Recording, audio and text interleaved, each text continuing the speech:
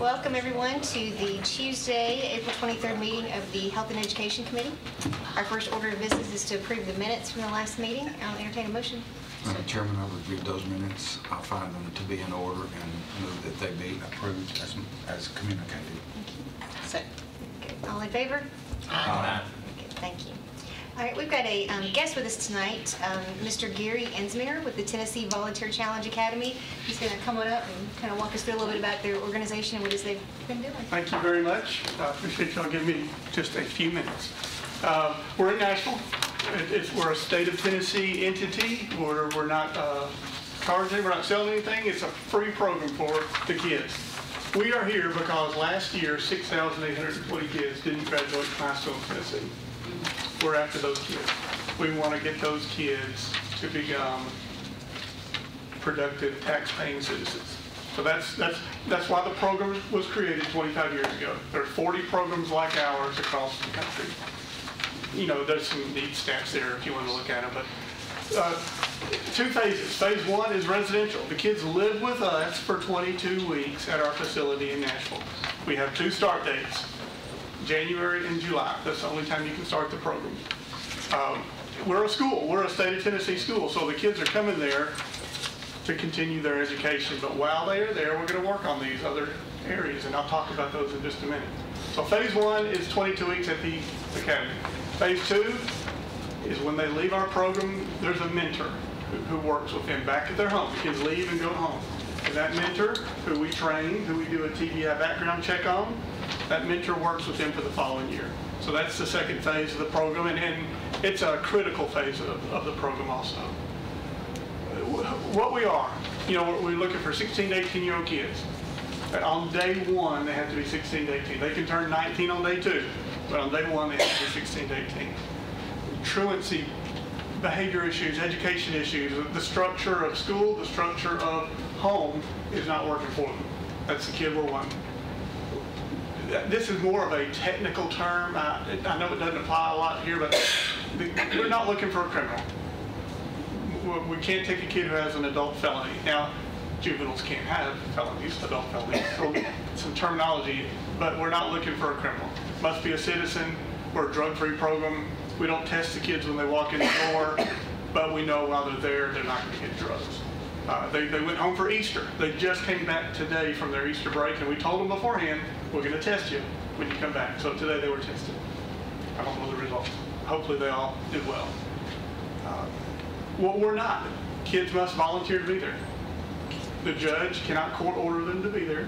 That kid has to look at me or somebody else and say, hey, I may not want to come, but I know this is what I need. I know the friends I'm hanging out with aren't right. I know my home life's not great, or I know I'm not going to school, and the teachers are telling me you better do something or you're out of here. So we're not a detention facility. There are no locked doors. They live in open bay barracks. The front gate's wide open. We have people there to watch the kids. We have cameras to see when a kid's walking out, and we'll go chase them down. But we are not a detention facility, and we're not a military recruitment program. 25 years. We're in our fourth class, so we've got 2 years of stats, which are not good. But 25 years of stats nationwide, 10 to 15% join the military. So we're not a military recruitment program, but we definitely show the kids what's out there. We're free. It doesn't cost the family anything. The funding comes, y'all are talking about ROTC, the same funding that helps ROTC programs from the Office of Secretary of Defense, we're a part of that. So, and 25% comes from the state, and that's DCS. That's just repeating myself there. So we are a state of Tennessee certified high school. There's our letter from the Department of Education.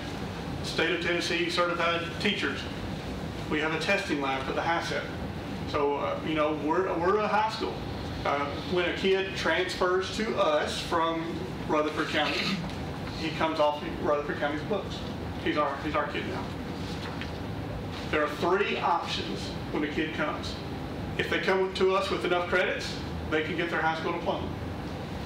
If they come to us with, if he's a 18-year-old with 10 credits, the HiSET. You know, HiSET and GED. Tennessee has HiSET instead of the GED now. So if he comes to us like that, 18 years and old and 10 credits, GED is the best option. So that's what we're going to do. Half of our kids come and go back to high school. And to me, that's a great success story. When a kid, we can change their behavior a little bit, and they go back to their high school and are successful and they graduate with their friends, that's a success story. So I love that. But those are the three options. And when a kid walks in the door on day one, we sit with the parents, we sit with the kid and the lead teacher, and they discuss the education path that they'll be on. We use a Plato system, but we only do that about half the time because a kid in front of a computer for 8 hours or 6.5 hours a day is worthless. So it's about half and half. We do have extra opportunities for the kids to study in the evenings. That helps them. But they'll get 4 to 6 credits while they're with us. We're not a diploma mill, so they're not going to come out of there with 10 credits for 5 months. So that's a typical day. They wake up at 5, they do PT, physical training, they go back and they shower, they straighten up their barracks, they make their beds, they sweep the floors, they march to the dining facility, they go to school, everything's structured. We have guys and girls there. They do everything separately. The girls live separately, the girls eat separately, they go to school separately. We take away that distraction. So in the evenings, team building, we're having guest speakers tomorrow. The head basketball coach at TSU is coming in. We have Nashville Auto Diesel College come in to talk to kids about careers. I'll get to that in a minute. Okay, health and academic excellence. That's the piece of paper that kid walks out with. But these other things, that's what's going to change a kid. So we talk about health and hygiene. Some kids just don't know how to wash their clothes, don't know the correct way to brush their teeth. We have so many kids come in. Job skills. We have a JTG. Have you heard of JTG? Jobs to Graduates. A teacher who comes in and teaches. So we have our standard math and English and history and science teachers, but this guy teaches resume writing and interview techniques and just all these things a kid needs to walk into a job. While they're there, they have leadership positions, but they also learn how to be a follower. We have life coping skills. Some of these kids have behavior issues and aren't used to people telling them what to do. So we have 4 counselors. Early in the program, they're more behavior counseling. Later in the program, they're more academic counseling. Academic counseling, while I'm there, the kids take the ASVAB while they're there. They take the ACT. We apply for the Hope Scholarship when it's time. Anything a typical high school will do, we're going to do that for the kid to get them ready. Physical fitness. Each kid is required to get 40 hours. I'll jump down to the bottom one. Each kid is required to get 40 hours of service to community. So they go out and work homeless shelters, food banks, work with disabled. It's the school's way of giving back, and it also shows these kids that they may have it better than some. Okay, job skills. Back to that, we take kids on tours of TSU and MTSU. We've had to send a couple to Tennessee Tech. I hate to say this, go Tech. We have jobs fair. We have electricians union come in. They have an awesome apprenticeship program in Nashville. They'll take a kid and find him a job at an electrical company and send him to school at night. And then 5 years later, he's an electrician making a lot of money. So college is great, but we're going to show them everything. Have you taken them to the community colleges or to the TCAT? TCAT very often. That's a regular because it's White Bridge Road. It's right down the street from us. We show them everything. Thompson Machinery in Laverne has a great program for bringing kids in, and they send them down to Mississippi to school. So they love us, and they'll come talk to the kids. And we do bring the military recruiters in. No social media. Kids walk in, no cell phones, no Facebook. They're just off of it. We let the kids call home once a week, and they write letters all they want. The kids will go home once. This class, the January class, they go home for Easter. The July class, they go home for Thanksgiving. We have family days where the families can come visit. When we train the mentors can visit with the kids on a more regular basis, trying to build up a relationship with them. Kids are required, supposed to nominate their own mentor. Some can't. They just don't know someone worthy of being a mentor. So we help them find mentors. That's vital to what the program's about. You can see where the kids come from. They're from all over the state. You would think Middle Tennessee would be our #1 area, but it's Knox County. And that's because Judge Tim Irwin is the juvenile judge there, and he loves the program. So he sends a lot of kids to us. He was our guest speaker in December, and he got there and said, how many of y'all wanted to quit when you walked in the door? And everyone raised their hand. And he goes, how many of you are glad you stayed? And everyone raised their hand. It is the first couple weeks, kids don't want to be there. They don't want to shave their head and say yes ma'am and no ma'am and not speak until you're spoken to.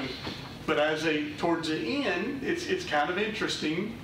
They get a little bit disruptive because they don't want to go home. They're used to that structure. So Gary, you said it's not court ordered, so how's a judge get them to go? Volunteer. A judge can say, look, little Billy, this is what you've done. You're going to court, but if you go over here and graduate from this program, I'll forget about this. So that is the norm.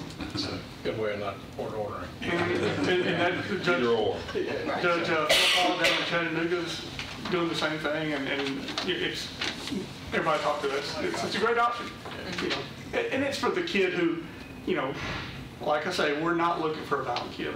We interview a kid. If the record shows he's violent, we're not going to take him.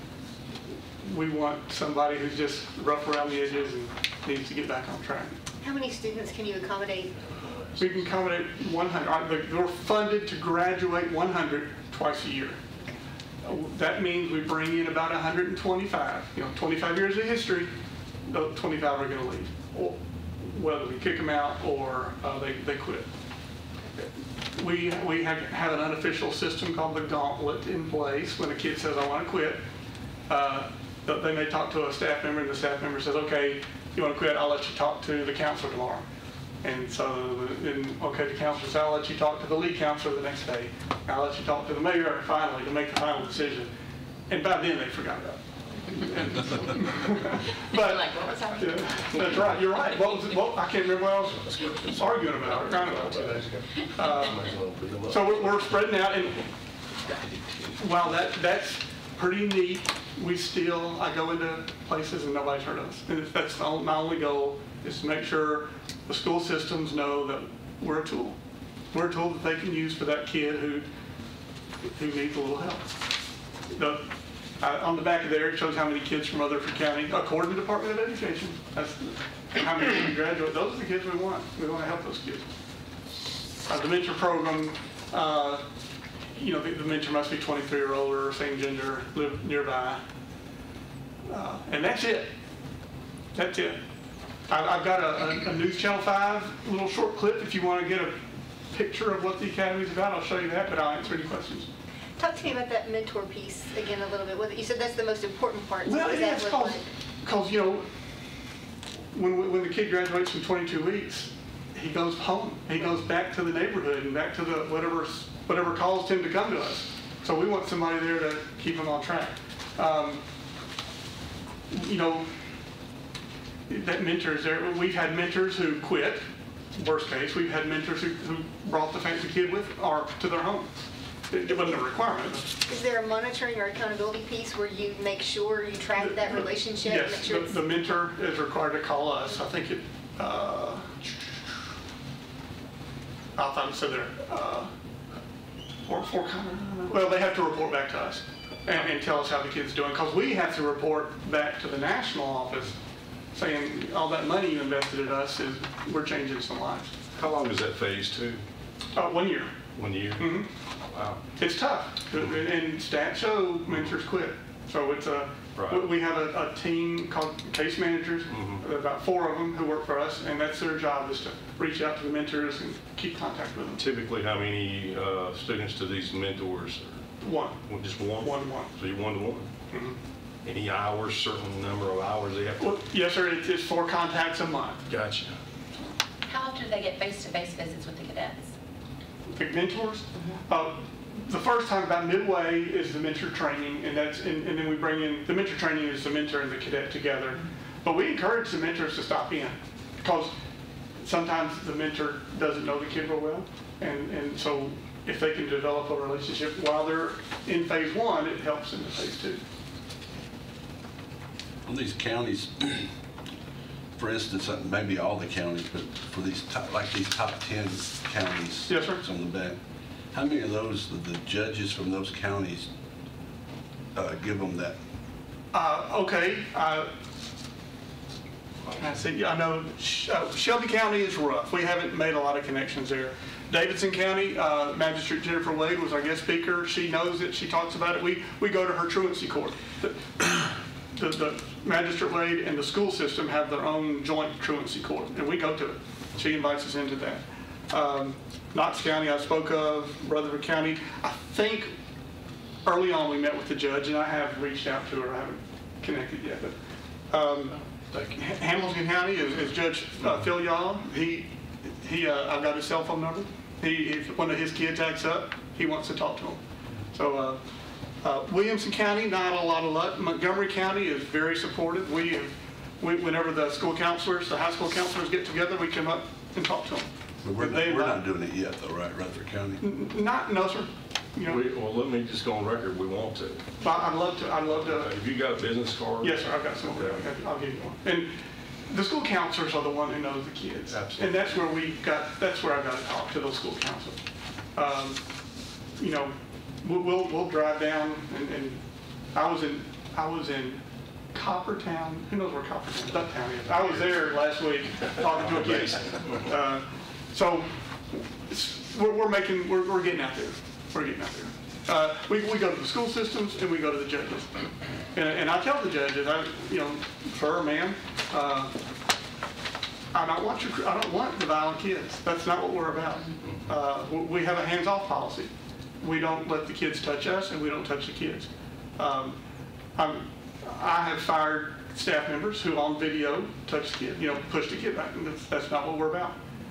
DCS is a good friend now that's an investigator. I know her well, and she, hey, I've got this issue. I'm gonna let you know about it. But that's on the same note. Kids don't touch us. Any questions? Just one comment. Madam Chairman, first met Gary just last month, I guess it was, at the retirement barbecue for General Heston. General Heston was our adjutant general for the state of Tennessee. And incoming general to replace him the next morning was changing of the I guess, rank or change of command with General Jeff Holmes. So General Holmes is a Rutherford County and from Las Casas. So he's our new two-star general that commands that. And we sat at the same table with Gary and he was telling me about this program. And I said, please come down. And I was encouraged by General Holmes for our county to get engaged. Because not that they control Gary and the school, but they're very proud that there is a connection with our military. I'm done. If you have 2 or 3 minutes, I'll show you that Channel 5 out of Nashville did a little video. It's up to you. Yeah, let's see it. Let's see if I can.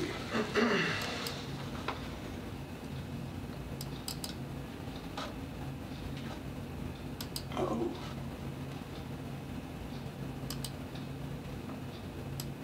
All right. You read lips? I don't know how to do it here. I have no idea. Well, that's a morning PT. Yeah, you can narrate. You just talk us through it. Yeah, that's a typical morning. All the kids are out. Looks like Marine Corps. Yeah. It's not like a jail setting or anything. Do they do, the students, do they responsible for cleaning? Yes, they wash their own clothes. There was washer and dryers in the barracks. That girl they interviewed, what a neat story. She is now down in Winchester at, what's the community college down there? Mahwah State, in nursing school. Oh, wow. Her story was, and it's neat, she went back to high school. She didn't graduate with a diploma. she went back to high school to finish up, and she said, I got to get away from high school. So we are a HiSET testing center. So she came back, took the HiSET with us after she left our program, and now she's at Milo. So when the kid leaves us after 22 weeks, we still work with them. Where's your school located? It's Briley Parkway North. It's the old Woodland Hills Youth Prison. So we went in and all the cells, we took out the locks. Those are now bathrooms. It has a prison feel to it sometimes, but it's not. You can see the computers on the side of the wall. And there's the barracks where they live. What does their graduation ceremony look like? Do you do something? Sure, at the National Guard headquarters in Nashville. We've had the governor. The governor was our first. Sedco Drive? Yes, sir. The governor was our first guest speaker. Magistrate Jennifer Wade, she's juvenile court magistrate under Judge Calloway, the juvenile judge there. And then we had Tim Irwin from Knoxville, and then now Idaho's going to be next. That is it. Very cool. I wish Down at the bottom right is the speaker by the printer. I did that, but it didn't do anything. It's not set up for speaker. They didn't set up for All right. sound tonight. Well, Thank you so much. Thank you so much. thank y'all. I do appreciate it. And, it's just trying to get some kids who need that little extra help. But you know that's an extra eye in there. I appreciate that very much. Grab these from behind you.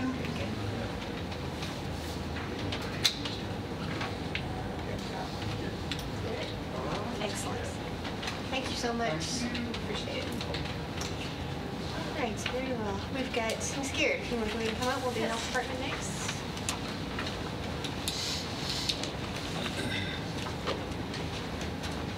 Good evening. How are you?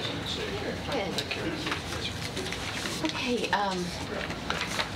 first I have my monthly March report to present to you guys, and our numbers are right on board. We continue to keep increasing back to our pre-electronic medical record numbers. We've done a couple more of those poverty simulations that we talked about. We're continuing a large English as a second language literacy class in our Smyrna site, and it's gotten so big we're in like 3 classrooms now, so very popular initiative that we're doing there. You seen any sign of measles? No, we have not. We are on special alert. We do all kinds of notification to every provider in Rutherford County, hospitals, what to look for and what to see, and how to report and what precautionary message There was to a take. report on one of the news channels last night, I think it was ABC, that indicated a certain age bracket, which I fit into, although we had measles vaccinations years and years ago, are at risk because it may have worn off, and there are tests that can be done. Do you have the ability to do those tests? No, not at this point. We do not. But any of your private doctors could order that for you, could order that test for you. Okay, so it is. But you something- could just come and get the vaccination as well if you don't want to do the blood test and just get a booster of the vaccination. And Is that- we could do that here. Yeah, Is that exactly. what you're advising? Well, you can do either. Either is appropriate measure. So, There's no downside to getting the booster? no, none at all. There's none. With one live MMR vaccination, you have 93% coverage against the disease. And so that's why in around the 80s, they started recommending a second. And the second gets you to about 97 to 99% coverage. So, but then there were some that are in a certain window of ages, and I think it's born 1959 to 64. I have to double check that. May have not had live MMR virus. They may have had a dead MMR virus, which was the recommended at that time, and it doesn't last as long, the immunity. So there may be waning of immunity, which is what you heard probably. And Is then- there a recommendation you have for ages, people who may need to be revaccinated? Yeah, I think if you have concerns or questions, call either of our health departments and let us walk you through and see what would be the best option for you. I think that would be good. Or check with your private providers. We do have a emergency alerting system that we use for all medical providers, and out goes out the current algorithm. What do we do if somebody says they have this or that, and it tells every single medical provider in our community what to do and how to handle it. And we've received 2 or 3 on measles algorithms, keeping us up to date on what to do. So I think that would probably be best because it's kind of more individualistic. And if you don't know your immunization history and you were in Tennessee, is where you got your vaccinations, we might be able to look it up or give you numbers of where you can go to look it up. So thank you for that question. It's a good question. I assume if you had the measles, you're immune, right? Yes, they do say that's a pretty good Pretty good. not weaning factor. Yes, yes, yeah, If you had the measles, it's pretty good. right, right. Anything unusual on the report, anything that y'all see? No, sir, no, sir. Move to approve the report. Second. All in favor? Aye. Any opposed? Okay, very good, thank you. Okay, and I have just a couple of extra little things that, one is this government grant contract. This was, just received this today, and I took it to Lisa Built environment? Nolan. Yes, the Built Environment Grant. And this is we did this last year, so some of you may remember, the state gave us $10,000 last year to build some kind of healthy environment item. And what we decided as a health department and wellness council were to continue help funding these walking tracks that are at the schools and are open for the public. We have a cross-use agreement, so they're open. And so it really helps that community because we have schools now in just about every community or getting close to being there. And so this year, last year they gave us 10, this year they've given us $20,000. And Ms. Nolan will transfer that to the school when we do get the funds. And the school will build in Laverne Primary is where we've discovered is the biggest need right now. They do a assessment based on what schools have gotten them and what schools haven't. And for $20,000, we can build the entire track for a primary school. So I need to have the contract go through so that we can get the money. We'll entertain a motion. So moved. Second. All in favor? Or do we need to represent this money? It's just a contract, but I'll do it either way. Have we been awarded the money yet? Have we got No, the money? So no. we're just applying for it? Well, we've been awarded the money, but we haven't gotten any money yet. Let's go ahead and do it. Yeah. Just to be safe. Does that make sense? Like they've sent us a thing saying we are going to You give you got it. this money, but we don't actually have the money yet. We'll just play it safe. and then Okay. roll call. Commissioner Cook, Yes. Commissioner Urban, Yes. Commissioner Gammon, Yes. Commissioner Gurley. Yes. Commissioner Harris, Yes. Commissioner Phillips. Aye. Commissioner Allen. Yes. Okay. And then the last thing I have is a budget amendment where I've been working with Brian with our IT department to try to figure out our phone system issues that we're having. So we're kind of an oddity, as you guys know. We're state and county. And we're not really on the county's phone system. We're not really on the state's phone system. We kind of have our own, and it's been increasingly getting more expensive. So Brian and I are going to meet in the next week or so, and we're going to try to figure out how we can make the health department officially part of the county, and it'll get us a little bit less cost. Which is something we've been working on, because our system we currently have right now is at the point where it's not supported any longer by Black Box or by anybody. So when you call and say, hey, this is wrong, or it's not working, they're like, well, the system's out of date. We'll try to Band-Aid it, but it's not really working. So and once I meet with Brian and we figure out how to get the wires and all that, I feel sure that the state will pay to transfer us over to that system. And I think that will help take care of this slowly increasing phone bill that we keep having. It'll be more, but for right now, for this year, we're going to be a little shy on money in the phone bill line. So I need to move around some stuff from some of the other line items But you to did get find that it, covered. you found it within your budget? Yes, yes, ma'am. Yes. You want to increase communications by 5 and the other 4 accounts accordingly? Is that all you want to do? Yeah, take those down and increase by 5,000, Just yes. determine when those other accounts are going to be okay. Yes, I looked at them all today, and we should be perfectly fine in those, I think. Move to approve the request, Madam Chair. Second. Roll call on that?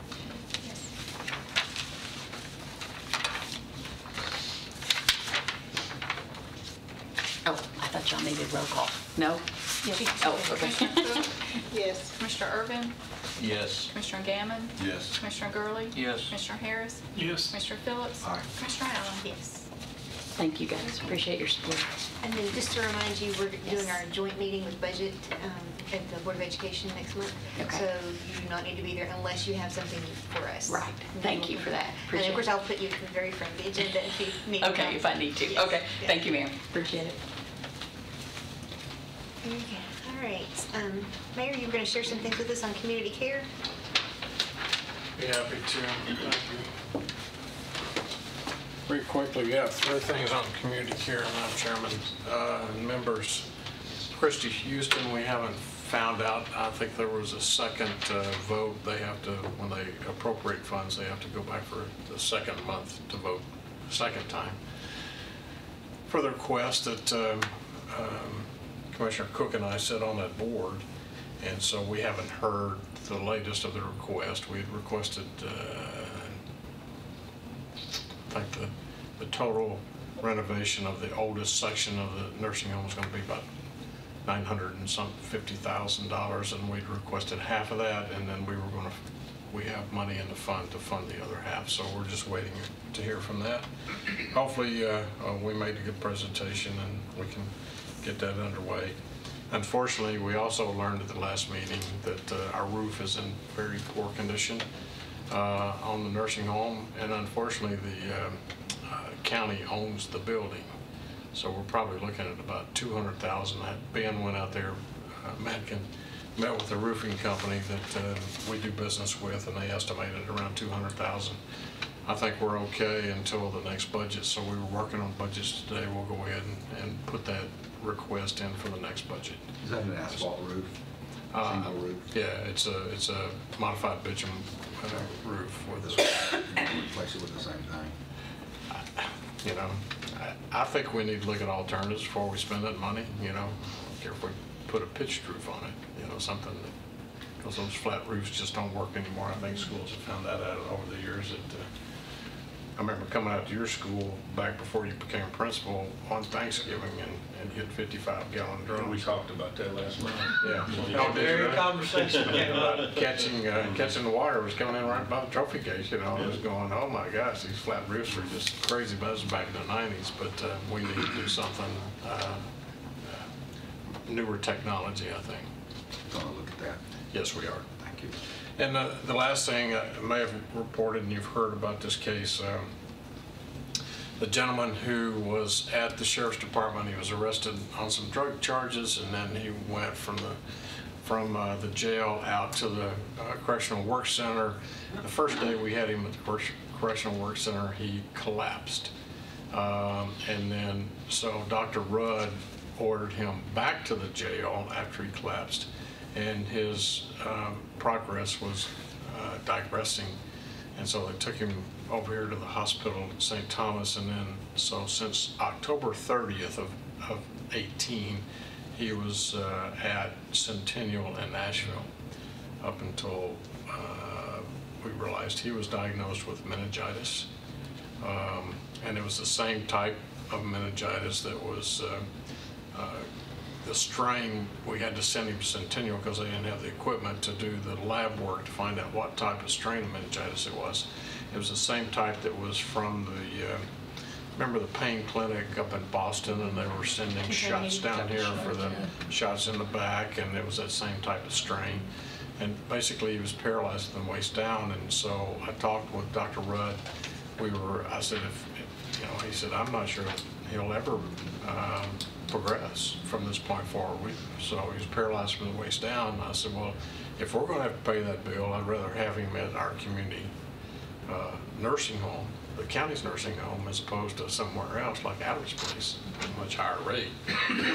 So we were able to get him out to community care, and Terry and the physical therapist have been working with him. He's up now. He's not totally ambulatory, but he's in a wheelchair, and so he's functioning. And hopefully we'll be able to get him back home. So we've got him out of community care. We're working out a deal because the nursing home owed the county some money, so we're actually going to try to go back to TennCare and try to get money from TennCare to reimburse, because he probably should have been a TennCare patient. But he'll have to continue serving out his sentence, not at the correctional workhouse, but back at the jail. And then he'll be free to go back home. Excellent. End of report. Excellent. Thank you so much. Motion to approve the report. So moved. Second. All in favor? Aye. Very good. All right, Ms. Jolly, special projects.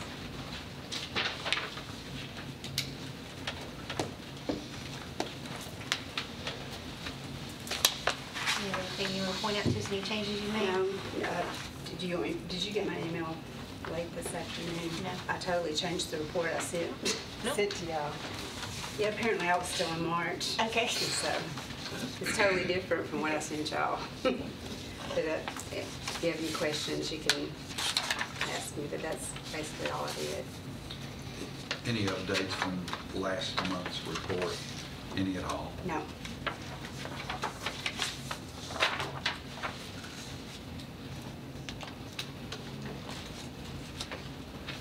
Nothing to look at. To approve the report. Anybody have questions, Ms. Jolly? I'll second. We need a motion. I'll entertain a motion. Aye. Did you make it in a second? Very good. All in favor? Aye. Very good. Thank you so much. Thanks, Teresa. All right, school board. Come on up. Your turn.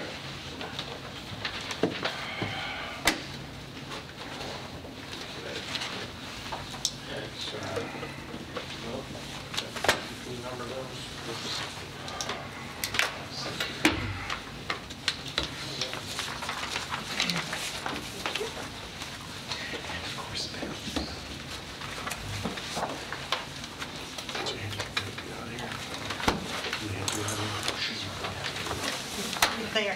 Hot off the presses. Yeah. Like report.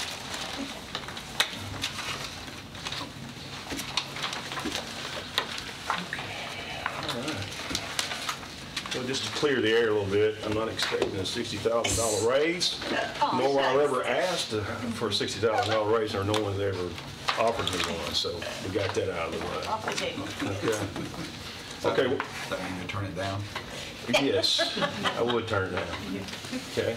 All right, we've got two things here. Of course, we've got the entire budget here, and we also have a summary of the budget. I can go through each one of these functions along with these codes and kind of go over those and answer any questions you may have, and I may add some things to it. If we start with function 71-100, the regular education program, elementary and secondary, you'll notice that first thing is the position increase of 105.5 teachers. This would also include the opening of those two schools, which are approximately about 50% of that 105.5. Mr. Sparlock, can you tell me what page you're on? Yeah, the first page on the one. Right here? Yeah, the big one. 1 of 30. 1 of 30. One with a small black Yeah. clip. Yeah, unclip your. 1 of bottom. 30, yeah, there you go. Okay.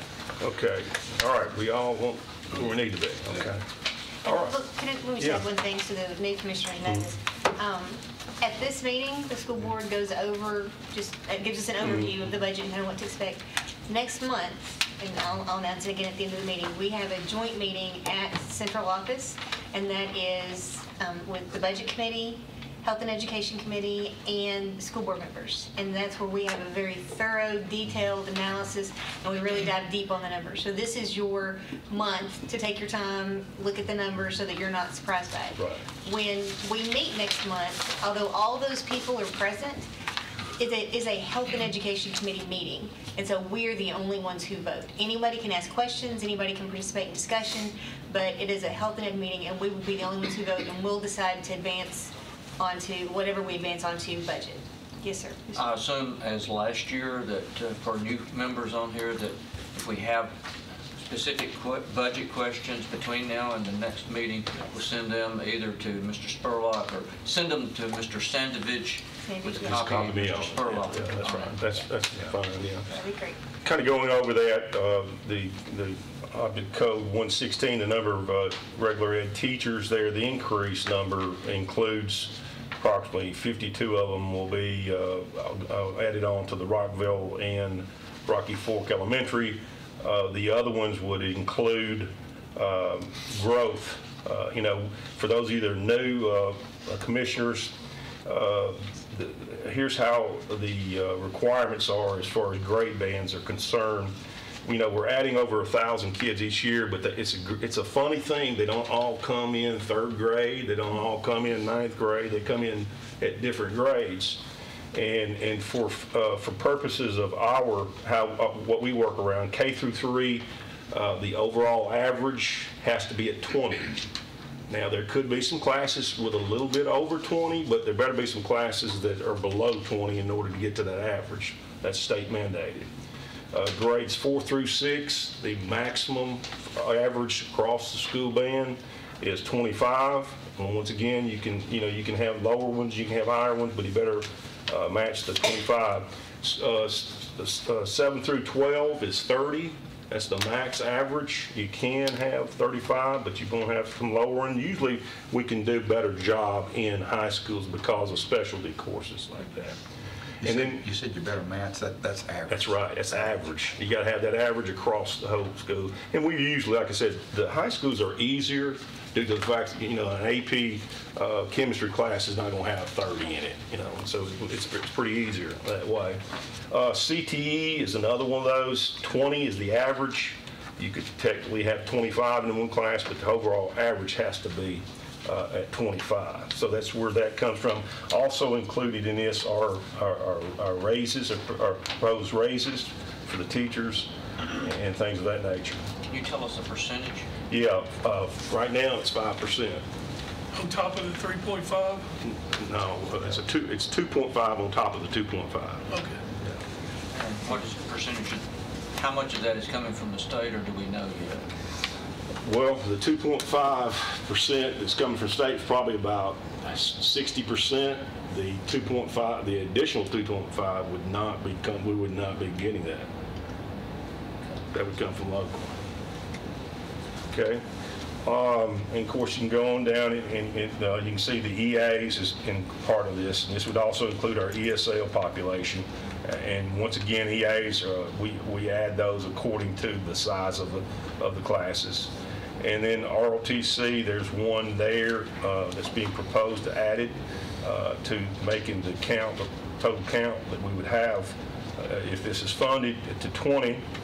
And then on down are some of the labor information, the Social Security, so forth, fringe benefits.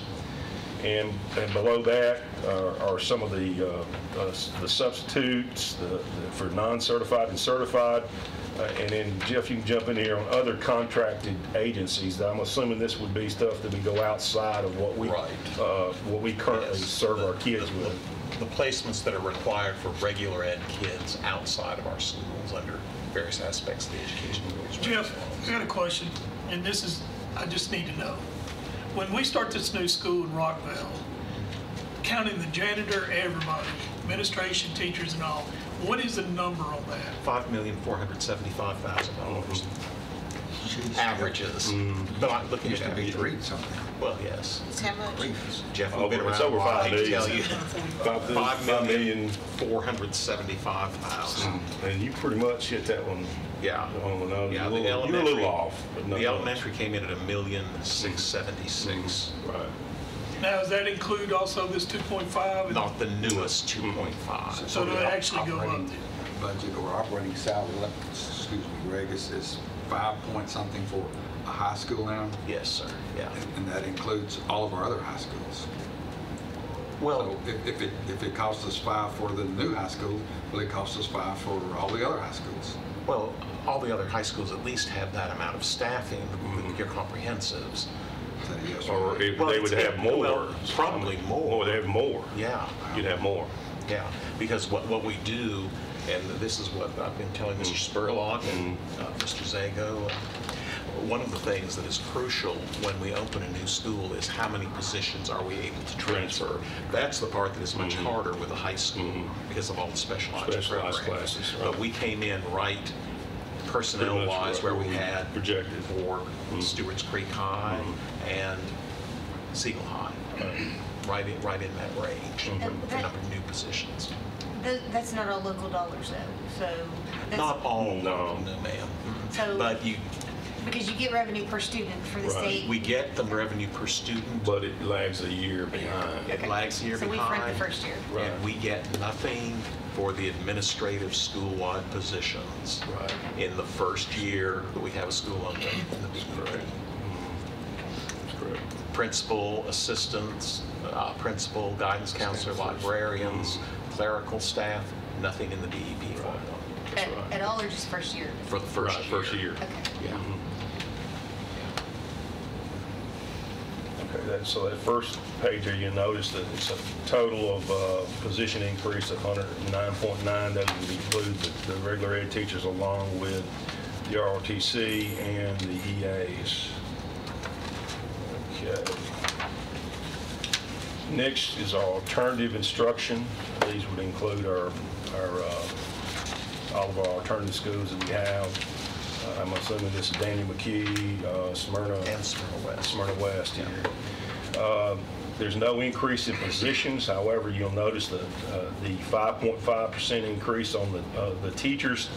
That is not only the 2.5 and the additional 2.5, but it includes step raises in there. You know, if they've gone from 0 to 5 to whatever, you know, it increased the step raises there. And of course, I think you may have mentioned life insurance, how well that. Yeah, that we got a real bargain of a bid 2 years ago. The company realized how much money they were losing on it, and Miss Miller was all right with going. It's about nearly 10% less than our previous vendor, but they didn't price it hard. Well, so that's why we've got the insurance increase across. You'll see that across all the budgets when you're looking at budget to actual for life insurance. There was an increase, if I'm looking over here, the EAs, there was a 3.8 increase there. Is that right? No. No, No that's change not, on no EAs. change, No okay. change on All right, EAs. sorry about that. Okay, the next one is special ed. Now, I want to just kind of give you a little history of where we are on special ed. You know, our biggest, our largest population of special ed is designated learning disabled, you know, which can run the gamut of anything. You know, I mean, you know, it could be more pronounced or more severe than others. But we're seeing an uptick in emotionally disturbed. And, you know, a couple of weeks ago, maybe last week, our coordinator had did a presentation for the board, and we're seeing some violent behavior in elementary schools. You know, I've got a few things here, you know, for example, kicking, biting, stabbing with pencils and stuff. And we've done everything from the following, and this is from this was up to March of this year. We had 1,706 incidents district-wide where we had to clear the classroom where the student was in. Okay, we had 665 of them which required calling in the de-escalation team incidents. Okay, we had 1,144 of them where we had some kind of impact on the instructional practice that's taking place in the class. So I say all this because what we're requesting here in terms of additional personnel, we're trying to maintain a safe, orderly environment that's conducive to learning, at the same time making sure we're following the federal IEP, which is a contract, and not violating the fidelity of that also. So it's a task. One of the things that we looked at, I think it was over $10,000 in OJI claims due to these injuries, in the past year or so. So when you see the number of increases there as far as the 13.5 positions for teachers, of course also the teachers, as we increase our special ed population, they have, not only do they have caseloads that they have to take care of, and it's not unusual for a high school, a comprehensive high school, for a special ed teacher to have up to 25 to 30 on their caseload at the same time having to teach classes too. So, that's some of the things that we face in that area. Ms. Sprague, you got 500 teachers that you're looking for, right? For 2019 positions, 500.9, is that a? Which page you on? Yeah. I'm on 3 of 30, special ed program. Okay, I don't know where you got that labor total. Those are the total, that is our existing positions and new positions we are asking. Okay, I got that. And how many students? Totally, it's 28.3 that we're requesting there. Yeah. We're talking about 13.5 special ed teachers, 12.8 EA special ed, 2 speech and language positions, and that's a total increase from this year of 28.3. So that's where you get the 500.9. Yes, and I'm okay with that. Yeah. But how many students is that cover? Well, because I know you have some special ed one-on-ones, right? Special ed is, well, you don't have one-on-one teachers. You have a one-on-one ancillary EAs. Ancillary EAs. That would be in this. Right. Yes, right? sir. Okay, Right. so my question is, how many students do we have in special ed? 2,600 or like so, but the key to intensity of their disability drives are staffing levels. typically in a special ed class, you got anywhere from 10 to 12. Pre-K, 3, 4-year-olds through 21-year-olds. Because you get into, you almost mentioned the dangerous situation with violence. Here's a breakdown right here. So this officer do anything? Really, they can't. All they can do is avoid anyone else getting harmed. They can, and they are trained in, and we have our people trained in our restraint. They have to be certified in that. They can't call the parent in and talk to them? Definitely. The parents are definitely called in. But let me give you a breakdown. We had 1,739 learning disabled, 339 intellectual disability, 262 language impairment, 141 emotional disturbance, 583 autism, 610 other health impairments. Now, let me say this also as I'm going through here. Sometimes they can be dual certified, and a lot of times they are dual certified. They may have, they may be, emotionally disturbed and some other health impaired. So it's a small number when you look at it in the totality of how many students we have, but it's a hands-on, it's a really highly intense, the most litigious area of public education is special ed. It has been and it will continue to be. We had before, and some of y'all have been on with this committee a bit longer, we had 3 years, I believe, where our legal bills crossed $500,000 a year. This year and last year, our levels dropped back more what we've seen, but we have people coming from systems where they are used to getting higher levels of service, and we have to be very careful, and we get challenged. Absolutely. And we have to, What age group, what area is most of special ed? middle school? It's all the gamut. Spread out. You said the lower age. Usually, though, 3 or 4 year olds yeah. up to 21. Right. We also get to Actually, deal we with get the the kids on transition. home after Yeah. that. Yeah, yeah. You had $500,000 of litigation, lawyer fees? This was a few years back. Okay. Not all of that was special ed, but normally we're in the $200,000 and $250,000 range on the high end. We were crossing half of it. It can get to be pretty high. Yeah. You know, and educational assistance, that's another area. We know we're growing in it. A lot of times, what we run into is a student will come from the outside, you know, come in, transfer into our system, and the IEP states in the IEP that they need an ancillary EA, you know. And then we can go, now that's a document, we can go in there and reconvene an IEP and try to show ways that we can, you know, circumvent that need. But if those parents are, if they're savvy, they can hold our feet to the fire. We have nothing that we can do about it. Yeah, there are advocacy groups right, that are getting more and more active in the Middle Tennessee area.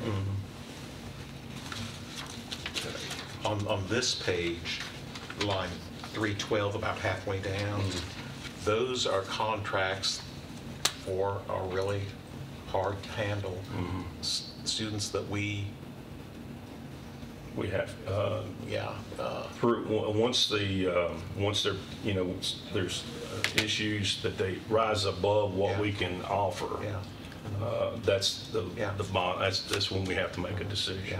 And in that, you mean like place them somewhere else? Right. Yes. Like Genesis here in town. Right.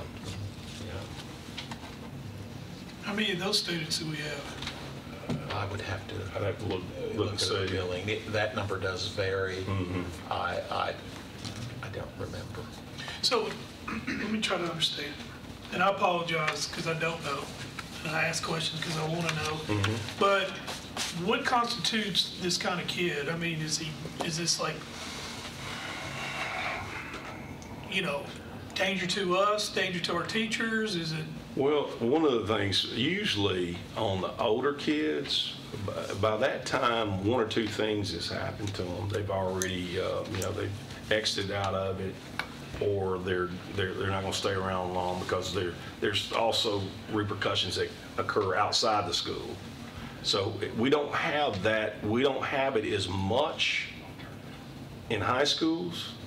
When we have it in high schools is when we have, and which we do now have, when we have people migrating from the you know, northwest and coming into our county, and that's when that's when we really get ours, because by the time they go through our system, one or two things happen. We've redirected this behavior and provided support for them to be successful, and they go on with support and they're very successful. But once they come into us at a certain age, you know, it's problematic.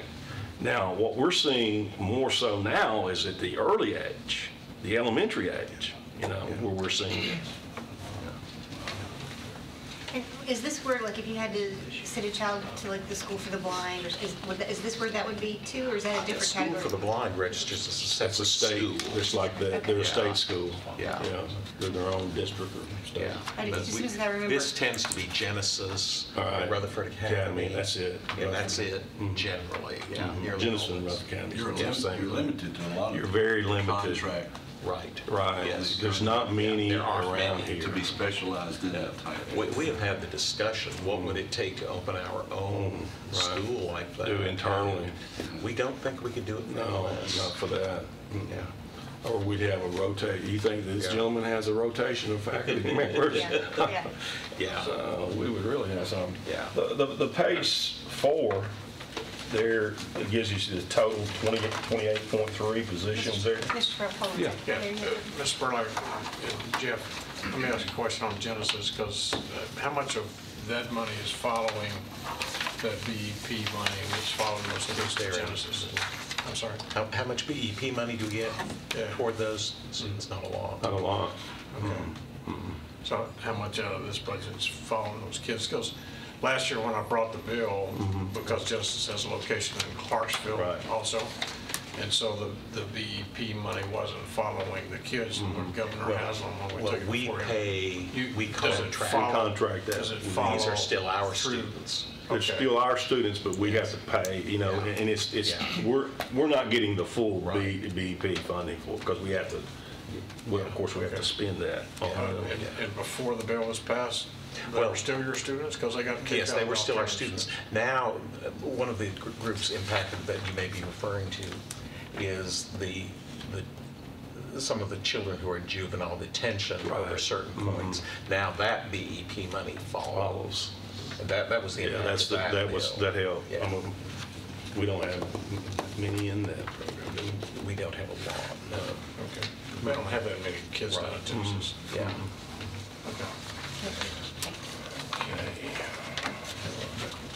Let me just try to absorb a little bit of this. There's a lot of stuff here. Yeah, a lot of stuff. Of course. And I know you're moving really, really fast, but if we kind of look at the bottom of the page, and each of these, these particular, that's the total dollars and the total percent of increase that you're looking for correct. those The categories. first two columns The first two columns show the budget and the for the next year. the next year and The black position. numbers, dollars, the bluey purple positions in the next year's budget.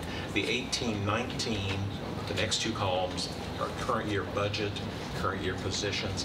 I had to pull off amendments last month, trying to get back into amendments. These my budget, I don't see huge shifts in my budget numbers, but those numbers will be changing. Right. Then the fifth column of the numbers over the black is the budget increase in that line item, followed by the percentage increase. Then the bluey purpley, that is the position increase in that line item. Then the percentage. Numbers and percentage. Numbers and percentage. That, just as an example, we talked about early on, so that some of us can better understand what we're talking about. On that one of 30, that first page of 30, we're looking at an 8.2% increase. And of that 8.2% increase, how many of those are new positions? The new for positions schools that we're opening? Oh, about half of those 50, positions. 2.5 or something like that. So we're looking at 4.1% to open those schools. Yes. And that would bring this total down to 4% or so. Yeah, Something like that. Yeah. So those positions that we talked about early on, that 4.1 looks to be half of the 8.2 that relates to new positions. So when you're looking at actual real increases in these budget items, you can take the new You should take the new staff staff that off. we needed That's correct. away from this and see that you're asking for a 4.1% increase in those lines. Right. Yeah, and that's an approximation of it, but it's pretty decent. Yes, I understand. And I know that every time I've ever looked at one of these, there's always changes the next month. Right. You're right. Get to that, so I know that, but it's just so I can better understand. And that's how I've kind of looked at it in the past. That 8.2% is more like a 4%. Right. Because of requirements for opening. Right, that's correct. Yeah. That's correct.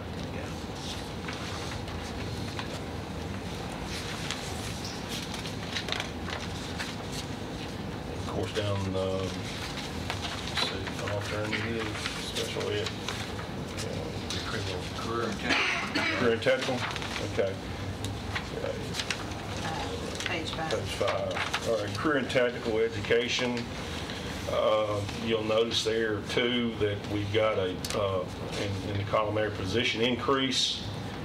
It says 16.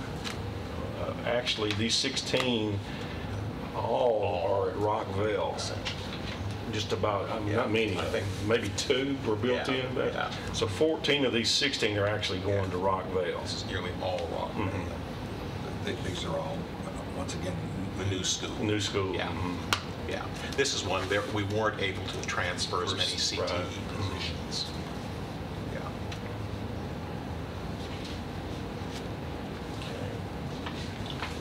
And then, let's see, So once again, to take that down to the bottom line, we can take that 9% away from the 17%, and you have a more realistic That's right. of what the actual increase to that looks like. That's correct.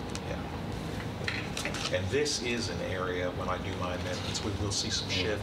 These teachers, each year, many of them are split. Some of the classes they teach at regular ed, some are CTE. Well, this is based on where they were a year ago in the winter.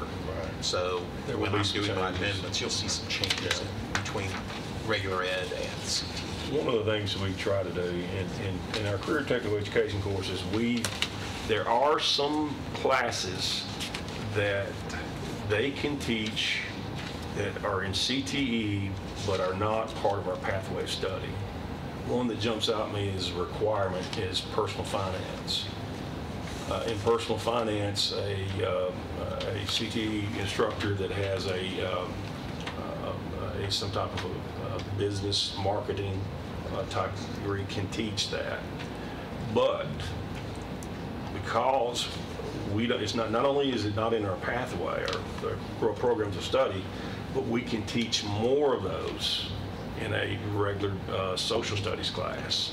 So we eliminate those classes because that could impact us. Whereas we could only teach 20 in a CTE class, we can teach 30 in one of our social studies classes. And of course, personal finance is a required thing. And in this function, we do have some increases in the non-labor because of the new schools. Once again, going back to the new schools, the Object Code 448. I mean, it's not much, but it looks like a 300% increase. That's where we're adding bringing Rockville on board, and some of these materials that they use within their classroom is going to increase what we need overall. And that's for everybody, of course, but it does have somewhat of an impact. But this function did have, because of doing things like that, a healthy increase in the non-labor amounts, but it's to accomplish the programs that have been set for that. Is this an adoption year for any textbooks? Of course. Oh, it is. It is. What was it? I can't remember what. Because the dollar amount didn't change that much, I didn't itemize it on I can't here. remember what we adopted. Was it wouldn't math? We adopted that a couple of years ago. Maybe ELA. Might have been I ELA. think it may be ELA. Because we have world languages in this year, and I think ELA is separate, English language arts. Well, is it in that 449? Because that's textbooks bound, and that one was 81. Is it under CTE? That's still We right. have separate CTE that's CTE. textbooks. We have 8 million on page 130, 8.2 million, which is down 200,000 from the current year budget. Textbook. Explain 499 to me. 499. And that, a lot of that, we have two categories for. We have to follow the chart of accounts as interpreted by the State Department of Education. That's one of the requirements under the Private Act. As a school system, we have to follow that. So there are some of our other materials and supplies are small equipment. I guess a non-perishable. Non-perishable, And perishable. but not big enough to be categorized as an equipment purchase. We're under different guidelines. So these are things we are using in implementing, teaching these classes that should last a while. Right. It's not just instructional materials and supplies, but it's one of the categories we have. You'll see that line item in almost all the county budget Yes. because it is a state required. Yeah. Right. Your 499 is a catch-all thing. for Right. little- And little the things feds that are give not us capital. different requirements Right. than the state does. So There's no percentage change in 599, but what kinds of things fall into other charges? You probably told me before.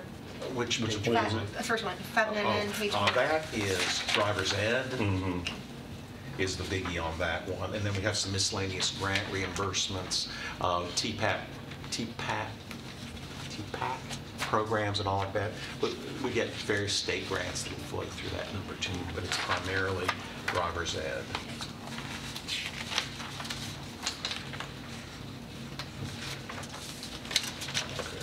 And we do have a flow of money from the state that funds part of that. I have a question on page 6. Okay. How did medical insurance go down on page 6? It just depends on the enrollments of the people we happen to have on staff in that snapshot time frame last year. Okay, so this is a year. snapshot of the particular people, that how Yes, sir. they're enrolled. They could be in a in a smaller HSA function. Yeah, in a smaller function, you'll see big swings. And we've seen that. We've seen a shift more toward the HRA. Right. You know, it's, Yeah. of course, that's more of your millennials that's coming into education. Right. Right. It just caught my eye. How can it be going down when it's in general it's Yeah. going up? Yeah. If you have someone who drops his or her dependent coverage in a small department, it So changes. we're looking at a snapshot of existing Absolutely. positions. Yeah. And because that's a smaller department, Right. it shows up larger. Exaggerates. It exaggerates, yes. Percentage-wise. I got one question. Sorry, Mr. It's Chair. okay. Do we still have graduation assistants? Graduation coaches? Yeah. Yeah, we do. Yes. Can you tell me how many? We have one at each of the major high schools. We have, I'm sorry, Mr. Spurlock. And we have split one. Split one at each of the alternative schools. So we just have one per high school? Yeah. Is Laverne the only one with a dedicated dual enrollment coordinator? Because I think he took a position. Actually, they dedicated that. use one of their instructional coaches for that. Okay. They repurposed that for that, and that was paid out as some title money. Okay. Yeah. I just know we're trying to grow dual enrollment. I didn't know if that's anything we're. We're probably looking at maybe doing a middle college and soon. We're working on it. Do you want to mention Yeah. that change? Yeah, it's right here. Yeah. Okay. You may have to catch me. I wrote it down here, but It's the the data conversion. to the Okay. data Yeah. system. Okay. Yeah. Now I got it. You're talking about $3.99, right? Yes, sir, $3.99. All right. $3.99. This is the migration data. That's really what's going on. The migration where we amended the budget, I think OJI that we Right. done, and we put it in here to do the migration this fiscal year. Yeah. Okay. Yeah. And the reason we have that increase, a net increase over the previous year, the state may be dropping back on how much funding they apply to help offset the cost of our attendance system. So trying to be conservative, we went with a higher number until we hear for sure. But that's been discussed, though. Yes. Yeah.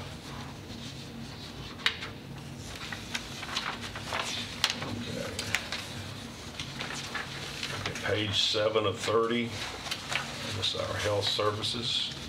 This would include all of our, this is our OTs. In 189. 189. The OTs and the CODAs. You're right. Yeah.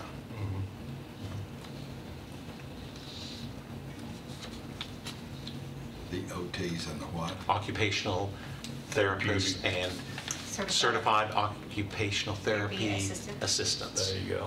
One of my cousins is one. Easy for you to say that. Yeah. And we had some discussion in this committee last year. Again, we have to use the chart of accounts. The State Department of Ed decides which accounts we should use. They don't give us one for OTs or CODAs. We have to lump them in other salaries and wages. So we've tried to keep the other account true for nurses. Right. Thinking that might be the most helpful approach. And this can fluctuate in the more medically fragile kids come into our system and stuff like that. Yeah, and often what we have to do, you see we're adding 2 nurses this year.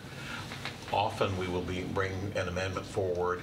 If we've got that medically fragile kid who comes in, we may have to hire a nurse that day to be with that child. Yeah. Yeah. So is this 53 medical personnel? Those are all additional 53? nurses. Is No, this- that's total, that's the total positions. that- Position increase So- too. It was, We're this year it's increasing the position. How much 51.8. is that? It was at Rockville. Essentially one at Rockville, one for Rocky Fork. Yeah. So that's Those two nurses. But if we have kids come in, we will be adding to that by amendments next year. Is that for the nurse in each school? We do have some who are shared because we're big enough now with 49 schools that we have to spend more time on administration. And currently in the BEP formula, Yes. it's 1 to 3,000. Yeah. One nurse to 3,000. Now, there was a bill that was introduced, I don't know where it is, it may probably got crashed somewhere, but to lower it to 1 to 500. Yeah. But, so we, as a local, you pay for your nurses. I mean, 1 to 3,000, we got 47,000 kids, you can figure, do the math, what we're getting from BEP. There's a lot of students now that have to be intravenously fed Right. or tube fed. Tube fed. And the teachers can't do it, it has to be done by a nurse. So where we were able to split nurses to different schools, they're now dedicated Right. to that school, which has increased our nurses. So if a child has a medical condition that requires a nurse, then we can't split that nurse between schools anymore. So we have to hire one for the other place. And that's becoming more and more prominent. all the special ed situations that are going on are federally driven. It is. Of course, yes. Well, that one was driven by, I think it was an Iowa court case back in the late 90s. Yeah. So,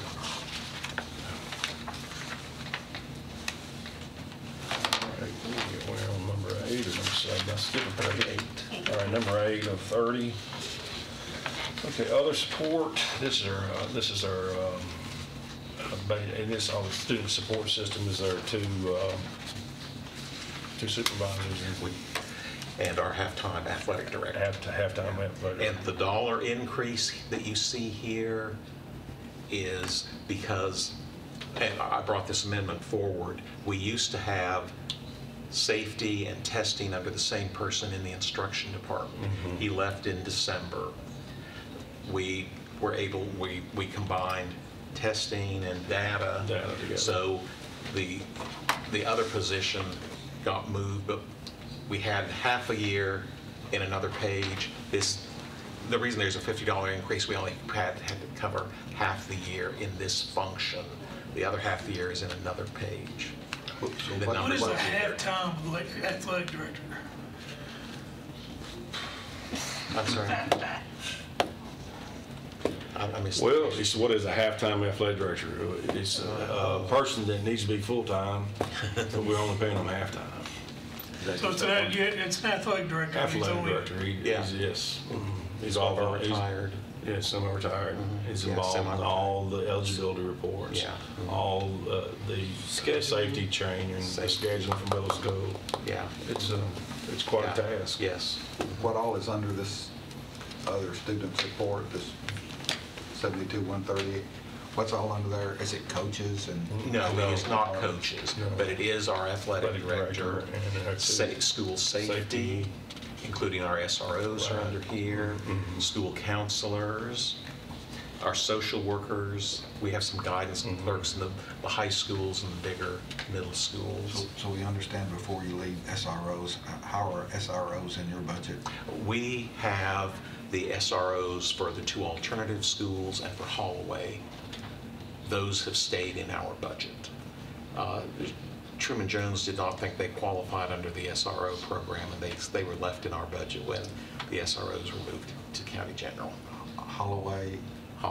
And where? Daniel McKee and Smyrna Smyrna West. West. Holloway's kind of an academic alternative school. It's an academic. Yeah. Now, one of the things that I remember from the safety meeting that we had at Blackman, when we were first talking about doing a safety assessment and a lot of changes, a big focus there was on mental health. It was. And so, and talking about increasing counselors Right. and counselor availability That and all that. was- Have you Yeah, addressed that that was anywhere part. here? Yeah, that's part of all of it. We're addressing as much as we can.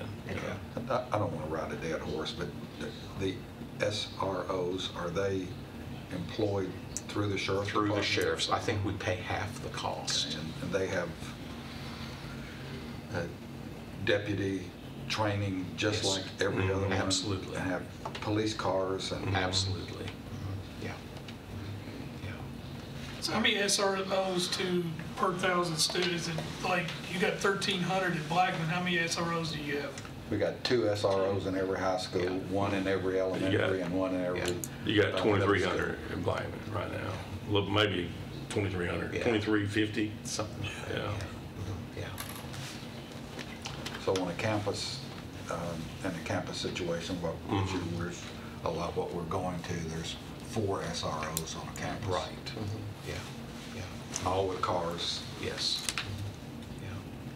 Yeah. And if I may, in this function, again, this kind of catch-all function, we are requesting 2 more social Trainers. workers. And trainers. And- Right. Yes. And we've got What 3 line more item? trainers. What line item? Social workers line 130. Okay. And then 189 is trainers, right? The trainers, no new grad coaches, our behavior specialists, that's the big part of the increase. And you know, and later on, when we, you know, you can go back and this summary page here has all the object codes, and you can kind of vets it out a little bit for you. On the trainers, the athletic trainers, there was some shift in the contractors, and then I watched one of your meetings. Yes, Something that yes. changed. They're moving more to becoming our employees. Yeah. TOA. That's what Really? TOA's not going to do that anymore?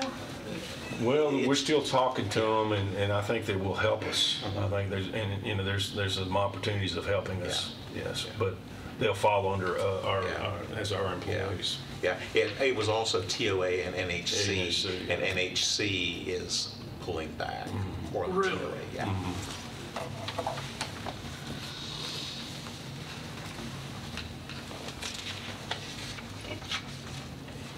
Page 9? Page 9. Okay, this is our curriculum department here.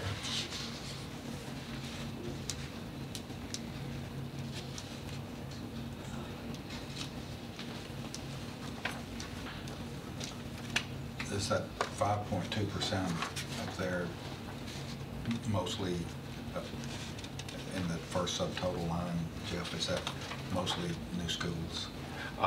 Yes, sir. Yeah. Media specialists, are they teachers? It's our librarians. That's the librarians. Why don't we call them librarians? Because that's what. Changed that back in 1970, Commissioner. Yeah, they changed the name. We even- Media specialists. Yeah, they have to have a fancy name. And we don't have libraries anymore. The actual library where the books are kept are media Media centers. centers. Media centers now. So no one can read anymore. They've made it difficult for us that we're of a certain age. They've changed the names on us. Okay, the instructional computer personnel, that's our instructional tech coach at each one of the, like Fork Elementary and Rockville High School. The 3 media specialists, 2 for Rockvale High. And one for Rocky Fork Elementary.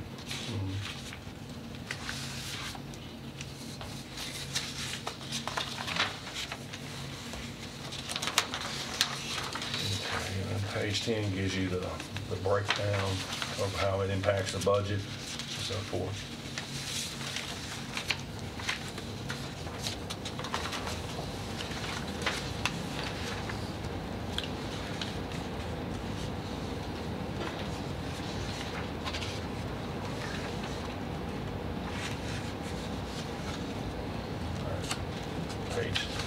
Page 11. And there are changes on 11? The dollars have gone up Yeah. in supervisor director because of the retirement and the replacement. And once again, that includes step and the raise, right? Yes, sir.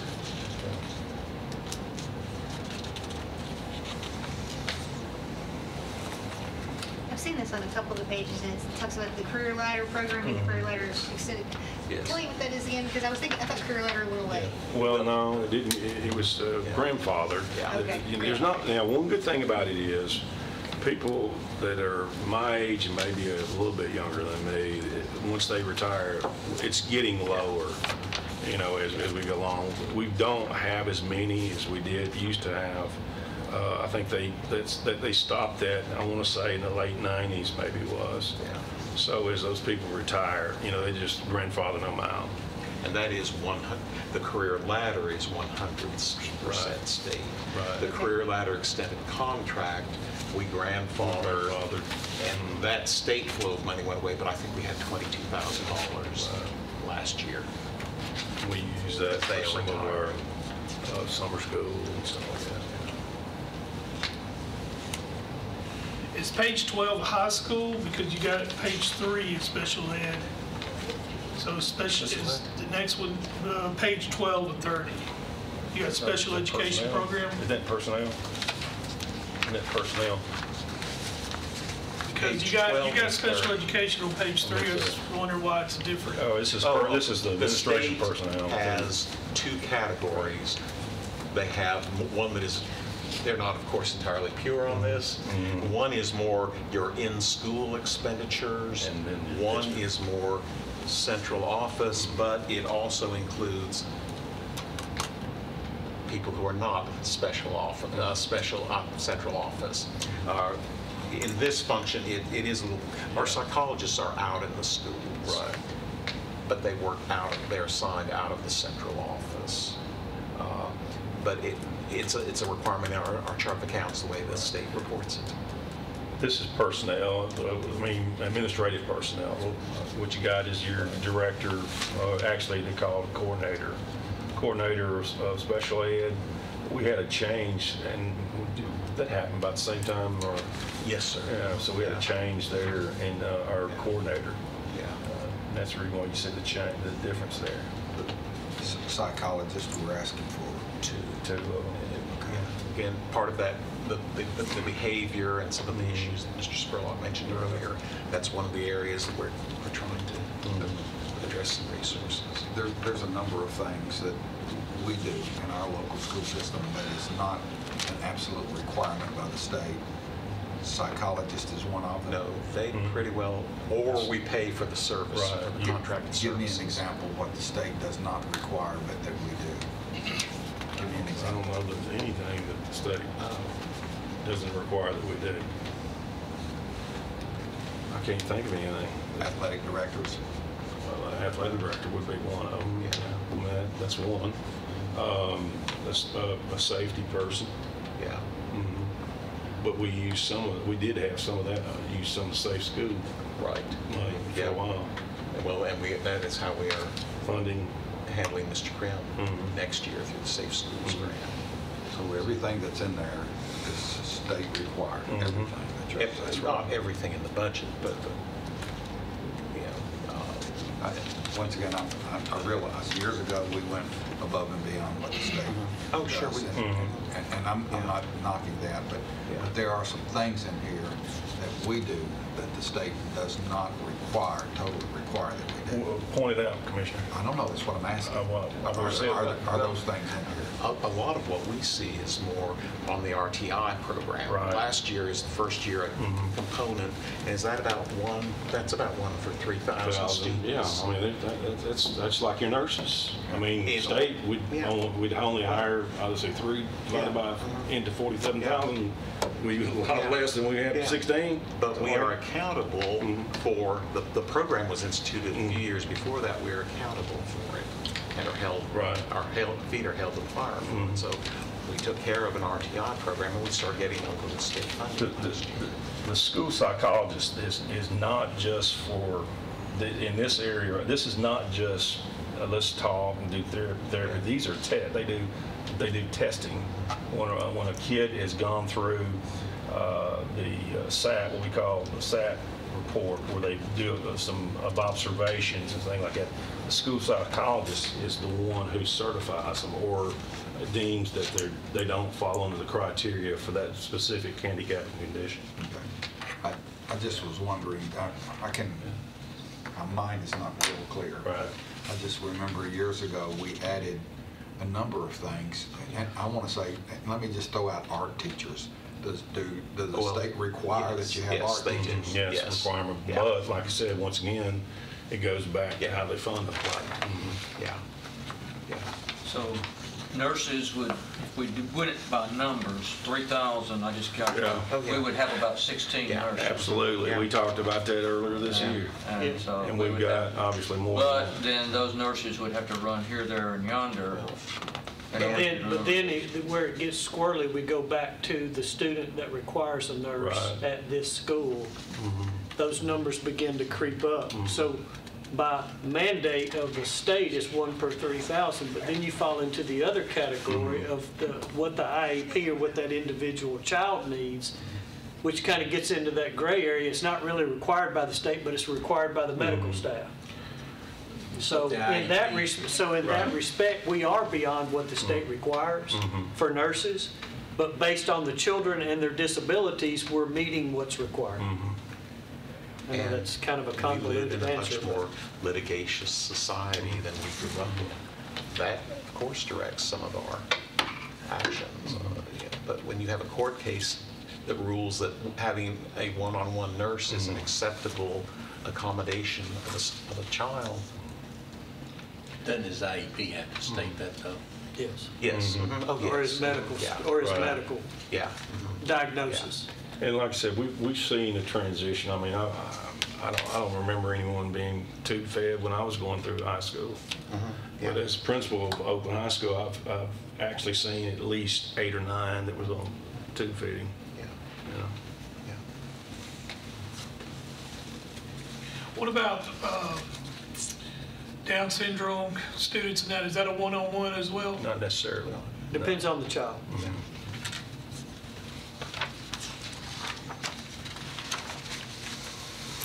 Okay, goes back to personnel here again. It looks like we're adding a half position. This is administrative position that's currently Yes. half-time at the district office and half-time at Eagleville. Am I correct on that? Yes, sir. And one of the things that was brought about through ESSA was what's things called early post-secondary opportunities.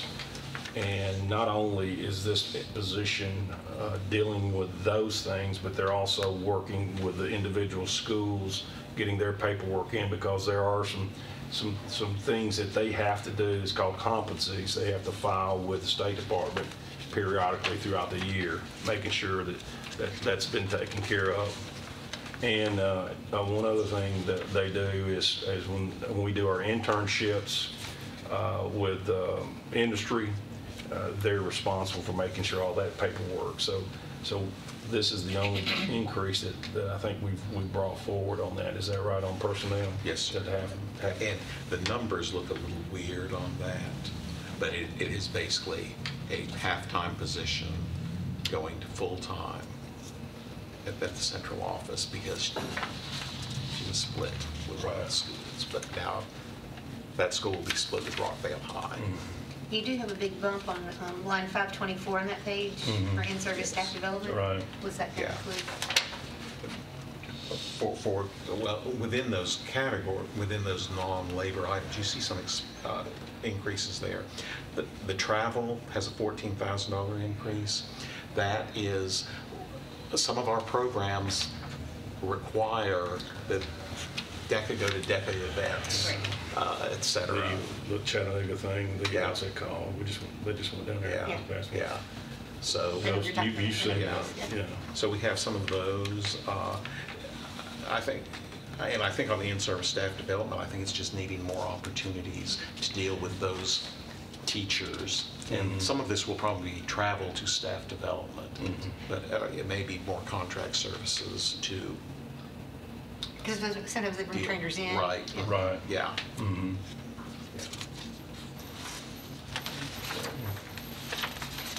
Okay, this is all technology on page 14. Before it completely slips my mind, special ed, getting back to that special ed has their own transportation, correct? They're not transported by Well, regular bus? not all of them do. I mean, you got I don't know how, you probably got the number of special ed buses we have. Do you know how many we currently have that run special ed? It's higher than we think. It's Is it? in the 30s Okay, so we got 30 special ed buses. that are delivering, and a lot of these buses not only take the children to school, they take them to doctor's appointments. So these special ed transportation costs, are they in that? Our transportation budget. So they're in another budget? Yes. Yes, so they're in our back. transportation They're now. somewhere. Yeah. Where are the bus EAs, Jeff? They're there. They're there also. They're also Yeah. in transportation. 727, 710, the transportation. Yeah. So the law is now requiring us to transport kids to the doctor's appointment, whether they're in school or not in school? Yes, sir. Yeah, it's not that many though. No, it's not that many, but there are a few. And it's And we not. have midday runs on the sped Right, buses for some other children don't, the reasons. Yeah. special ed buses, a child doesn't go to school all day. Yeah. So they may only go half a day. So we, that Right. bus may be taking children in the morning, taking children home in the afternoon. Sometimes they pick up children in the afternoon and take them to school, and then they take, These would be your medically fragile Yeah. kids. Yeah. yes, Then you have to have a nurse to go with that child or an EA. Yeah. to the doctor or wherever. Yes, ma'am. And the parents don't have to pay anything. Or We don't have insurance. insurance or something that we can collect from. We are looking Okay. at trying to get, this will be the third time we have attempted it. It's been a very challenging program, looking at getting Medicaid reimbursements. We have yet to see the dollars, but we're in the early stages of working with, Okay, if we didn't do it, who would do it?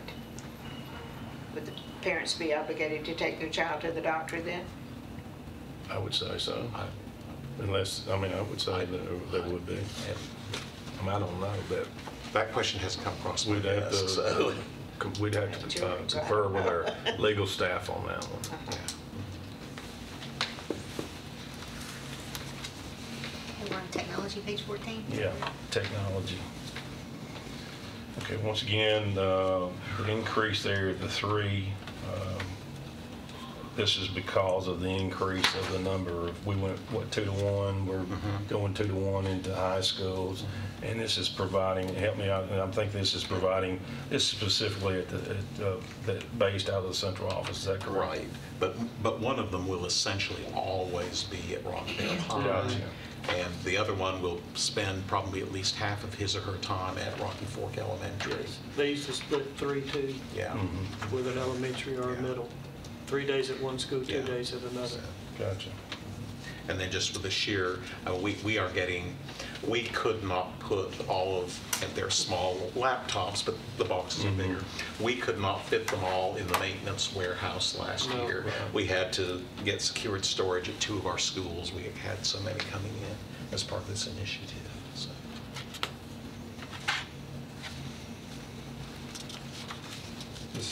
This is a fairly large percentage increase. Yes. And how much of that is impacted by the new schools? For the staff, half of it. So is that 12% roundabout, or is it that 12% at the top there, Jeff? Well, okay, In positions. 15.8% increase on the computer programmers, our techs. I'd say half of that is the new school, so 7.9. Okay. If I did that right. Yeah. Now, as we get down here in software, we have some new accounting rules coming into place on software purchases that have everyone thrilled. So this number will be changing. This is one I can tell you, it will probably go down with more analysis. Because we're now going to have to This is spread for the expenditure out across the multiple board, or years. it's at this district office? This is at the district office. Gotcha. Yeah, or network-oriented software. Again, the state, the way the state wants us to report it, so. So a lot of what we're talking about here is new or updated? New or updated. Equipment? Well, not that, some in this is, yes, we're looking at major servers, network capacity, items like that. So we weren't doing a lot of that last year, Well, or is this just a continuation of? If you add the two pieces together, what we have in instruction on the first page to the page here, they're pretty close. But on the software, line 471, we have multi-year contracts. So it depends on which ones are up for renewal. Okay. And that's where typically we have seen a big variation in that. So this budget, the reason it's growing, will it grow next year, the year after, and the year after? Yes, I would say it would grow some, but it's going to be more, not as large growth, and then you'll see a year that it's a fairly large growth. So It's the technology part. Because of the renewals. Because of the renewal, the contract renewals on some of the things that we use. Some are 2, some are 3. We've negotiated, what was the one Steve negotiated this year, Jeff? That we decided to go with a longer contract that was more economical. On some of these contracts, if we pay the 3-year price, we essentially will go 10% over the 2-year price. You almost get, you don't get it for free, but you get it. But it's pretty close. It's And some of amazing. those have hit this year. Yeah, that's one of my cleanup projects. And most of these, the newer equipment or the upgraded equipment or the reprogrammed equipment is similar to what other school systems are going through as well. Some of the equipment at the network level we've replaced this year went back to the 90s. Wow. But if we go back to the 90s, this, whatever it is, Right. $44,600,000. No, I know, was yeah. nothing. Yeah, but we do have some, our technology department has not been extravagant in replacing and upgrading network. Well, as your school grows, the phones and more computers, you're gonna have to update your server. Absolutely. Because if you don't, it's just not gonna work properly. We did a lot of putting in access points last year. Yeah. Making sure that connectivity was right for the stuff. Because as your population grows, you need to update your server regularly. Absolutely. Are we on 16 now? I think we're on 15, aren't we? 15. All right, this is our adult program there. There's obviously no increases there, other than the proposed raise.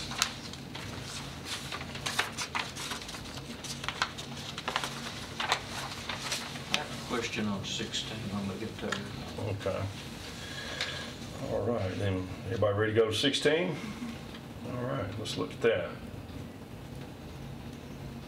On the 191, where do those fees go to, or who do they go to?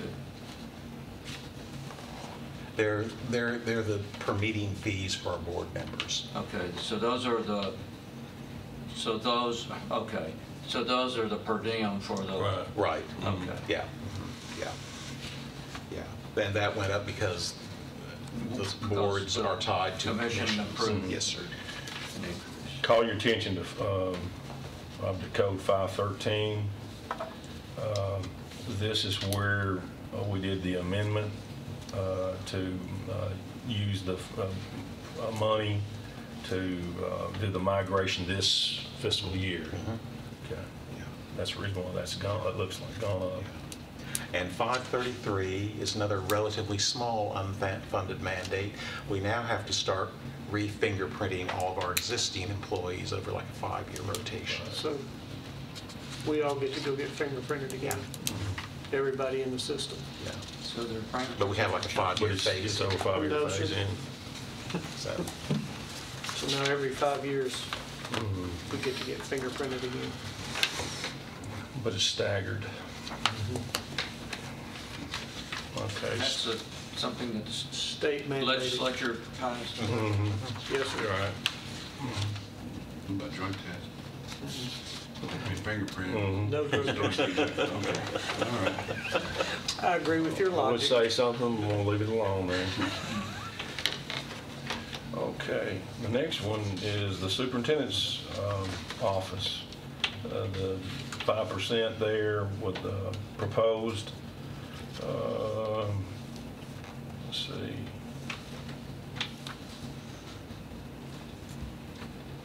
Dues and memberships, so that all the organizations, including that I belong to. Right, yeah.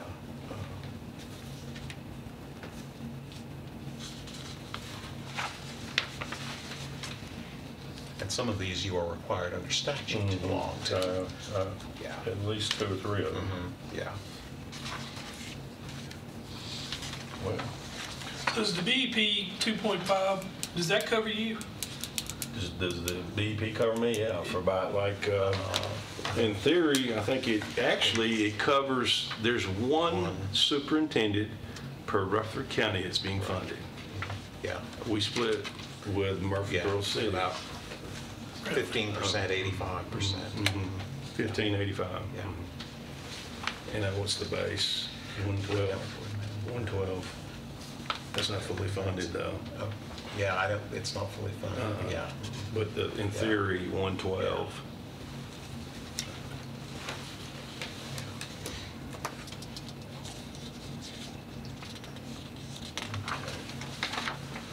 Let's see, where we on number 18? I'll skip something. How does a county like Blount County do? About That was 5 or one of 6 the or 7? incentives to try to force consolidation. Right. But we'll only pay for a fifth, a tenth of your superintendent. Yeah. What a screwy system that is. It was difficult to follow. It is. Yeah. Okay, where we are now. Office of the Principal. Okay, you'll notice that we did not have any, well, we actually do. We had the 2, but they were on partial this year. Yeah, they're right? partial this year, and when I set up my logic in this series of spreadsheets and databases, if I split, it throws the benefits off, so that's why I show it this way. The benefits are material for us, of course. One other thing that I will add on to that is included in this 13.1% increase, all of the principals in Rutherford County are on 230-day contracts. We're one of very few that are on 230 contracts with what's required as far as the, one of the things I'll let you know something, and I'm not being critical of anything. Principals up until 1998 did not have the amount of accountability that they have today. You graduated your kids, you made sure that they got a good education, but as far as any accountability piece, it was did you have a good football team, or did you have a good PTO, and were the kids having fun? So there wasn't a whole lot of accountability. What they have to do now, they do training in the summer. They have to do training this summer, required to do some training. And so we proposed of moving in from a 230 to a 240. I think the impact was, what's the fiscal impact, 300? 300 and some thousand. Yeah. Usually the principals end up working Already. Yeah, They just don't get paid for 4, 5, 6 weeks during the summertime. Just don't get paid for it. There's a lot of planning to do for the following school year, hiring teachers, moving teachers around, those kinds of things. Absolutely. I know a lot of them say Well, pretty active at the school, physically at the school. Well, they are. In fact, like hiring teachers, that's another issue there. You can, if they don't hire, we hold our job fair early, February.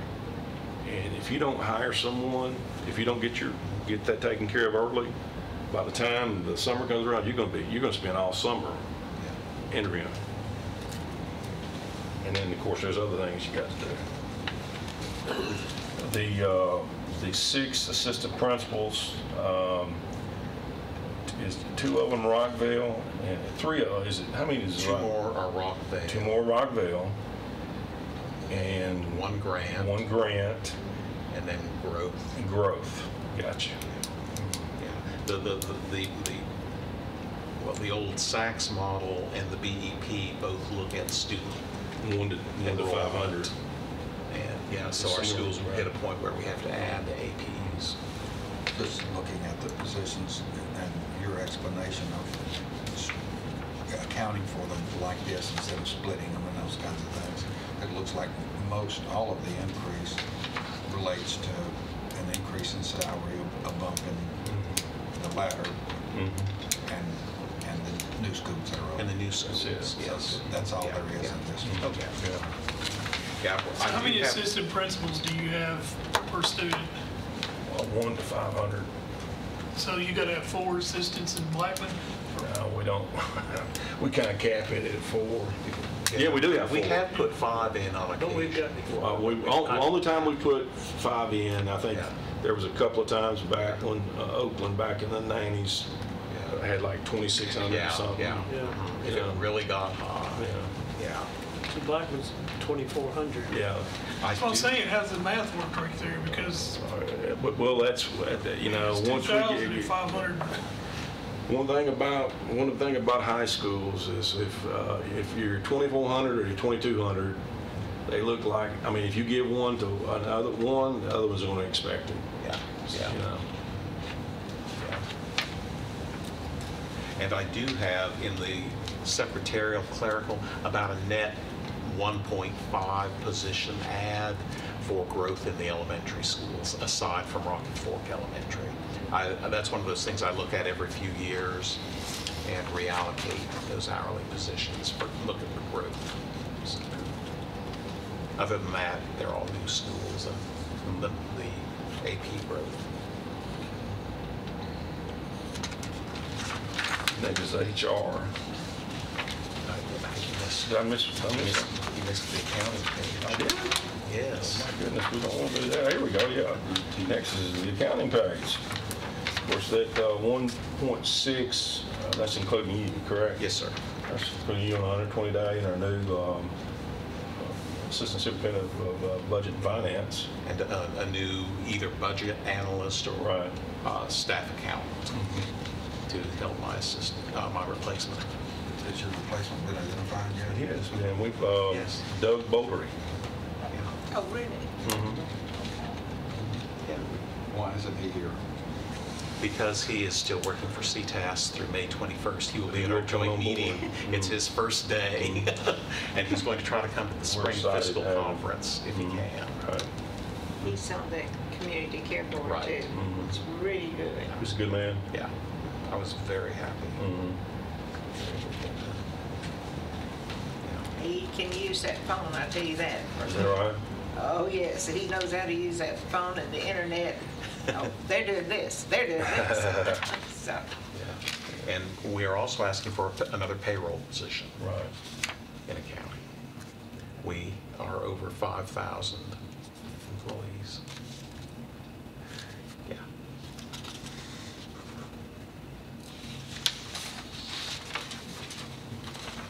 Okay, now I'm the HR. Maybe I was trying to get there too quickly. On the HR, we're requesting a 1.4. Is that correct, Jeff? Yes. I've got a one physician or a 120-day contract for one. You know, and I'll kind of go over some numbers with you on HR. Of course, he just got through telling you how many employees do we have? Active employees over 5,300. 5,300 vacancies. And we've got, if this was funded, we would have 6.4 people in that. That would include the assistant superintendent of HR, right? Yes, sir. All right, let me give you some numbers. So we always get compared to, local systems that comparable to our size. Williamson County HR department, they have an assistant superintendent of budget, of HR and 15 additional positions.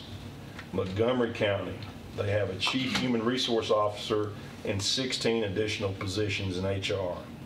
Hamilton County, they have a chief officer of the HR along with 22 additional positions. So I would say that they're probably over BEP.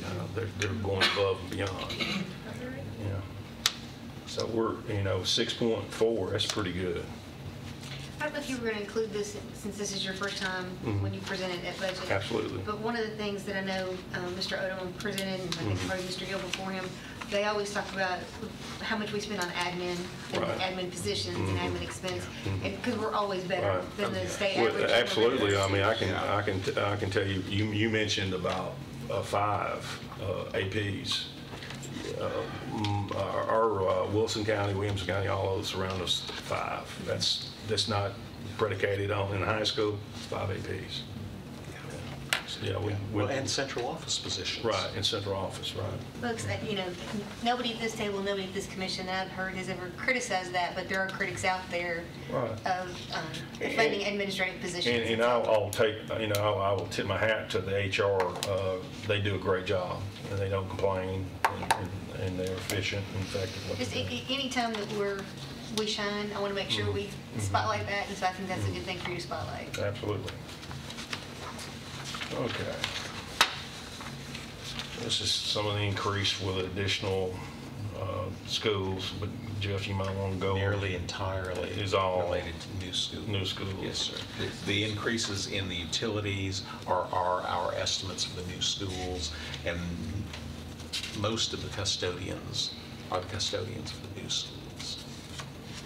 There might be like 2 growth positions that we'll allocate in that. Those custodians at all of our schools seem to be a fairly stable group. You don't turn those guys over a whole lot.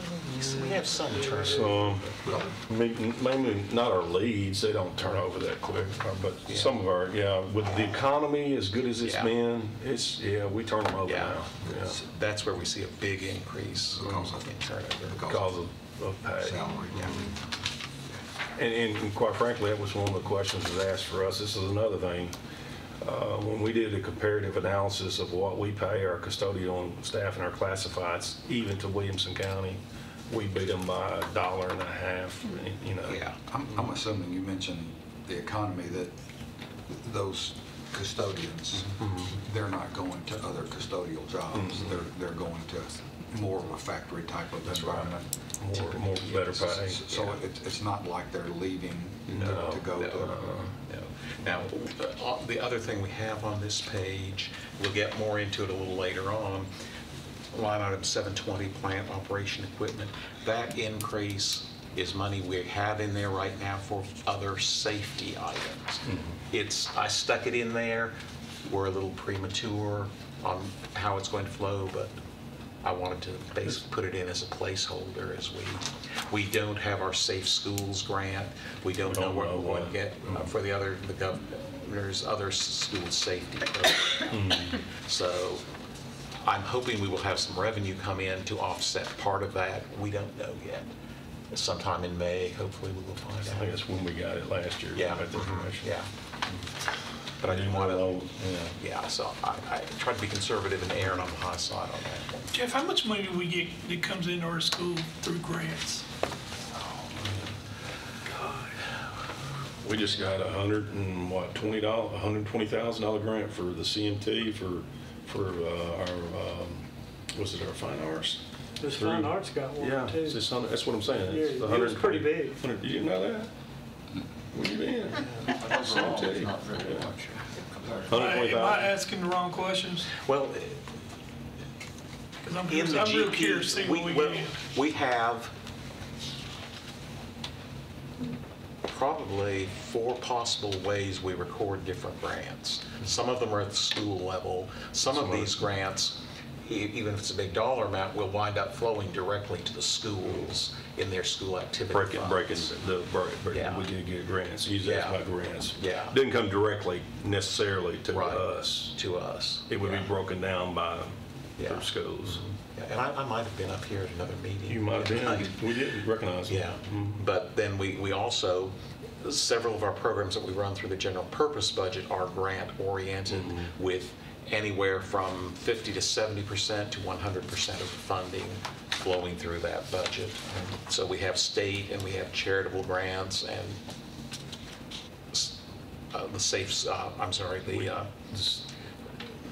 the item that Ms. Dana mentioned, the walking tracks, we have grants coming in from businesses and charities for items like that. Then we have all of our federal projects. Some of those are grant oriented, so it's not an easy question, no. that number doesn't live in one bucket, is what No, you're saying? it does not lives live in lots one of bucket. buckets. It lives in, since we have 45 schools with school activity fund, next year 47, it lives in 50-some buckets. And there's a lot of teachers that apply for Yeah. grants that we don't even know about that go directly to them at their school level Yeah. to buy extra computers or Right. books or things like Yeah. that. Now, I say small, I'm not being flippant, they may be $500 to $20,000. Yeah. There are employers who have programs where their employees, I think State Farm, I think still has it, but they're involved in various community activities, and then they can basically designate about a $500 grant to a school. We have the BEP through the Chamber of Commerce. Those grants go to, so we've got them all over the place. Oh, we do have a lot. In every different place, so. Well, I'm just wanting to know compared what it does to the budget. I know that sounds, I mean, if we're getting, We don't get, I mean, when you're doing your estimates right here, do you take in consideration those grants? The ones I take into consideration are the governor's voluntary preschools, coordinated school health, and the safe schools money, but I don't have a final figure for that one yet. But we will have. Those are and then I will put in a small amount of donations, because we've got a couple of programs. Our Spectrum program generally gets 20-some thousand a year. We'll have so I will have something built into the budget for some of those grants, just so when they get the money, they can go ahead and be spending it. But overall, percentage-wise, it's a fraction of a percent. Oh, yeah, fraction of a percent. Career and technical education, we get the Perkins grant. Right, but that's accounted for in a federal program. We're not going to be able to reduce the tax rate based on grants. Right. No, yeah. I don't think. No, but I think it was 2 years ago, we got a healthy equipment grant for CTE, that one did flow through the GPS budget, so it's. That was a good one. But we had to purchase the equipment and apply for reimbursement. That was over 300,000, I believe. Oh, it was closer to $500,000 for that one, yes. The initial grant was in the 300,000 range, and Tyra put in so much more, and other systems didn't apply, that we got close to $500,000. Yes. Right. Yeah. All right. Okay, what are we up to here now? Transportation? Page 2230, maintenance. 22, maintenance. This is your wheelhouse here. You want to say anything about it? Don't say anything, you're asking. If I may comment on item 701, you see that $1.3 million drop. That is our state school safety equipment grant that we got for this current year. And we just don't know. Yeah. We're not getting that. We're not getting that. Yeah. Well, we know that. Yeah, yeah. So These, is this influenced by, is it the 6 cents that we set aside? no, the 6 cents is another budget total. This is totally. This is maintenance. Yeah. That's over $100,000 capital project, right? That's Right. That's Yes, the sir. 177. Yeah. That's created a much more calm environment between the commission and the school board as it relates to expenditures that have to be asked for. Remember that sentiment. Just say, did you watch the meeting last night? Oh, Do you know what's coming? All right. Okey dokey. Fun. Transportation.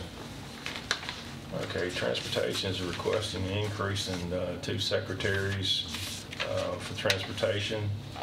And I'm assuming this is a bus, what is it, bus attendants, 1.9? Yeah. And with a total increase there in labor to 3.9. For those that don't know, we have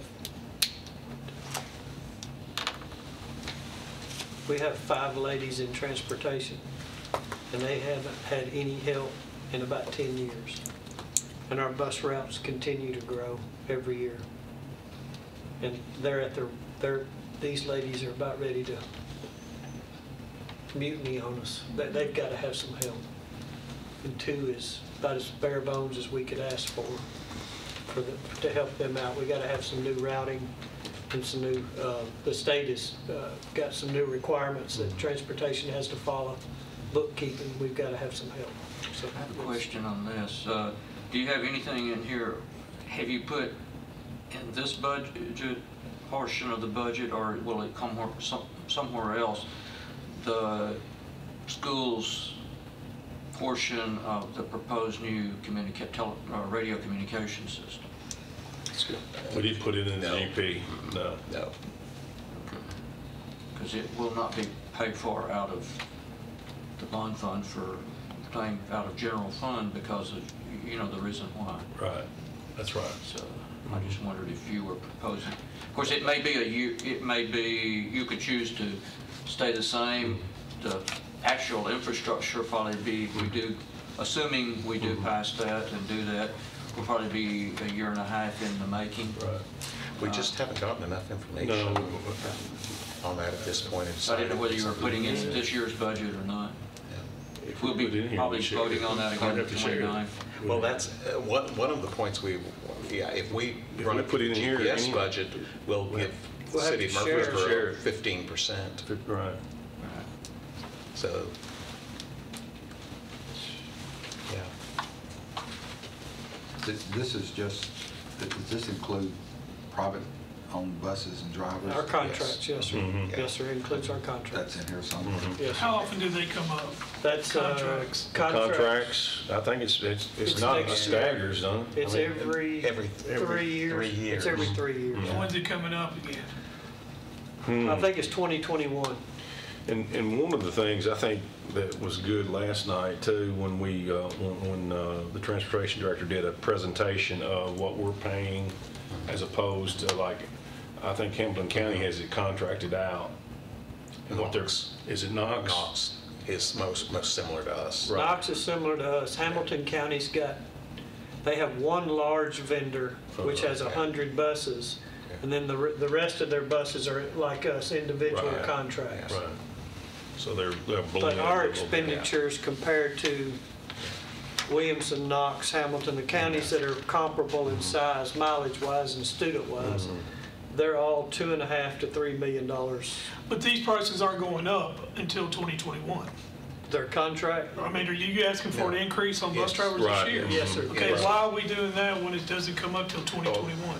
I thought it's contract. Well, in that 3-year contract, we do have a provision for annual increases Okay. at the discretion of the board. So line 315, you've got a 9% increase. And that, we also are adding 15 buses. So that is- That's why it's more than the 5. Yeah. That is the request Yeah. for the increase and the additional buses. Just 15 buses? Yes, sir. 15. Just a point of reference on close to 47,000 kids. Of those, we've got about 27,000 are actually ride our buses. So How many? 27,000, 60%. somewhere like that. What's an attendant? Special ed buses. We also have some of those paid out of the federal IDEA funds. We do other contracts as well, so it says contract with other agencies, contract with parents. Genesis, and contract- Rutherford Academy is that line. Okay. 312 is Genesis. Yes, and then we do have, rarely we will have contracts with parents. Those we typically, under the homeless McKinney-Vento, we run through a federal project, typically. In other words, if you're an at-risk child that is considered homeless, we provide transportation, but if it's not available for a bus, the Yeah. parent, we can pay them mileage Yeah. for the parent to But be able to carry. so generally, we've been able to use federal funds for that. Yes. And what's your definition of homeless? Whatever the feds say it is. How do they say it? What is the bed? It's if- not a permanent domicile. You know, you could live, for example, living with your relatives, living in a hotel. Yeah. If there's a divorce and you have Right, to move. you have to move. Anything where you're not living in your permanent, your location, wherever you were living prior to this taking place. And that is for 1 year. That's 1 year, right? It gets kind of dicey now. I mean, and we've had them be considered Atlas and actually return back to the location where they were formerly located, but because under that umbrella for that 1 year. You know, if they chose to stay in that school, they got to stay in school. Do we do anything as far as assuring that private bus owners maintain and operate safe buses? Our buses are inspected twice a year by the state, and there's a very rigorous requirement. Yes, sir. We have an age limit on buses and a mileage limit. When they get to a certain point, I don't care how good a shape it's in, you've got to get a new one, or a newer. Doesn't have to be brand new, but it has to meet the requirements. Send them over to the workhouse, don't we? Yeah, I think so, yes. The buses. That was the conversation last night in the public safety budget, some of these aging vehicles. Well, you know, one of the things that, you know, with Metro, they own their own buses. And we picked up, our church picked up like 4 retired buses with pretty good shape for like some change. So when you get into that bus business, it's a losing proposition. Oh, yes. And when you start owning, but you become not an educator, but you start building bus buildings and, you know, employees benefits. That's right. Yeah. It becomes I mean, if y'all might have heard it already, but Metro's proposing a $1 trillion GP budget for this coming fiscal year. They were already at 900-something billion. So it's a big part of it. Considering liability, I know our bus drivers, bus company, ones that own the buses should have insurance, like and all of that. We carry the liability insurance. What about these other contractors, even Similar. parents? They're under similar. Would they make sure the parents have full coverage, just Well, liability? I'm not sure on the parents. I'm thinking for Genesis and Rutherford Academy. I just didn't know if we relied on something. Do we require cameras on the buses? Yes. Yes. I think it's expensive. Is that their expense or ours? It's ours because we own it. Yeah. So you have contracts with these, they're just bus drivers, they're not bus companies? They own Owner-operator. they're owner-operators, independent contractors. But we put the cameras in. Yes, and Some we people own maintain. more than one bus. Where is that at on here? Equipment, where's that at? Equipment, and in some of it's in other contracted services, some of it's in other supplies and materials, depending on the dollar threshold. Because we have GPS tracking and those, so we go through a service that provides some of that. Here's my other question then. So when you said we had to get rid of these buses, do we take it refab that? We take it off their bus and put it on their new bus. Okay. And every so often we have to upgrade. Right. And we're in the middle of upgrading. We're trying to do X amount of buses a year. Yeah. We're getting close to having them all upgraded. Up to like cameras where every one of them are equipped. All the buses are now. That was about $250,000 for us in our cameras. Should have. All right. Community services. You want to speak on that? That is the Children's Charity Fund that we have through our attendance teachers. Donations from the United Way, we get a healthy amount. We get donations from various people in the community. These are coats and shoes. Coats, shoes, clothes, whatever we run. Yeah. 25 is our preschool program.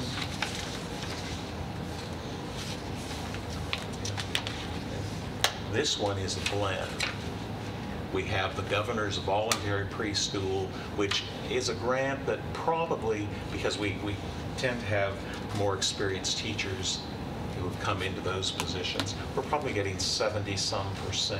If we have a new teacher, we were getting close to 100 for medical insurance, whatever. So what is a preschool?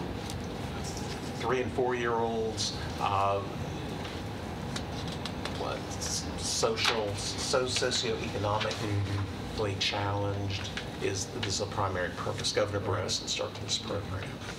But did they have to apply? Yes, they have to apply. The other piece that we have in here is one of my least favorite unfunded mandates. SPED Sped preschool. preschool. So, and those mandates are federal, they're federal, but we have no funding source for them in the DEP.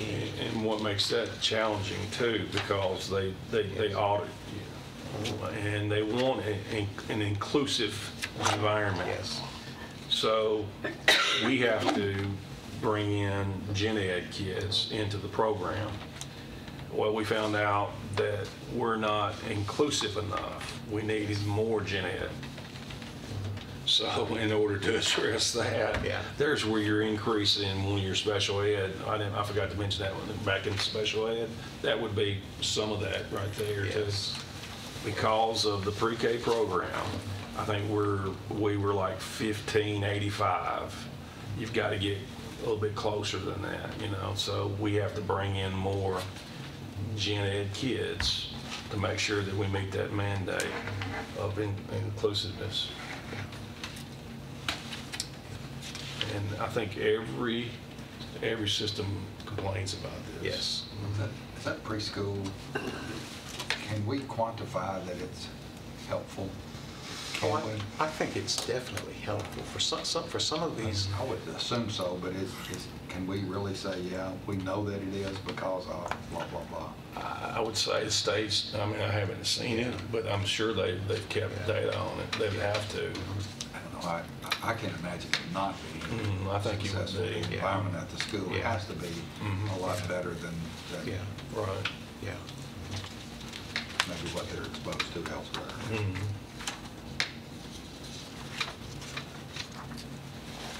Okay, and then of course, 26 is the regular capital outlay, and other expenditure totals. What's in there? Well, the main expense we've had this year is, which I will be amending some money to cover it, is design, some other issues, replacing the Blackman High Wrestling Building. But we have used some of this money in previous years for some land testing, just different capital needs that come up that don't fit anywhere else. Okay, page 2730. Do you want me to handle that? Yeah, go ahead. Our capital leases, which were for our water conservation and upgrading plumbing several years ago, that one is running, getting close to being paid. We do have a net increase because our last big EESI loan, those payments are going to start coming in. The net increase is about $180,000, principal and interest. And then we have $1 million total, 282 project we're working on this year that will start flowing into the repayment cycle next year, that's the cause for our net increase. But these are all projects we've done that are energy efficient related. But they've gone more than paid for. Oh, yes, they have, absolutely, yeah. To me, this isn't real money. I mean, it's right. It's something we have to budget for, but yeah, absolutely. We have a deal on that too for you, Commissioner.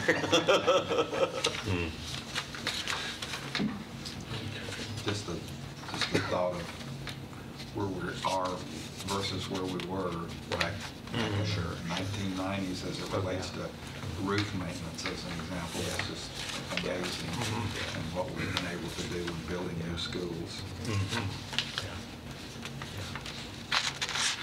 All right.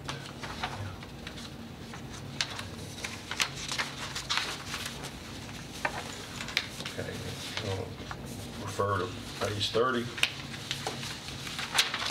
You'll notice that overall position increases, whether it be new schools, growth, central office staff, transportation, and so forth, is 218.2 positions. Of those 218.2 positions, 101.7 of those are Rockvale and Rocky Fork Elementary. So approximately 47% of those 218.2 are for those two specific schools. I can't write as fast Yeah. as you can speak, so save that one. Yeah, the 218.2 positions that are in the proposed budget. 101.7 of those, that's certified, classified, and so forth, so on, are allocated to the 2 new schools. So that makes up 47% of that 218.2.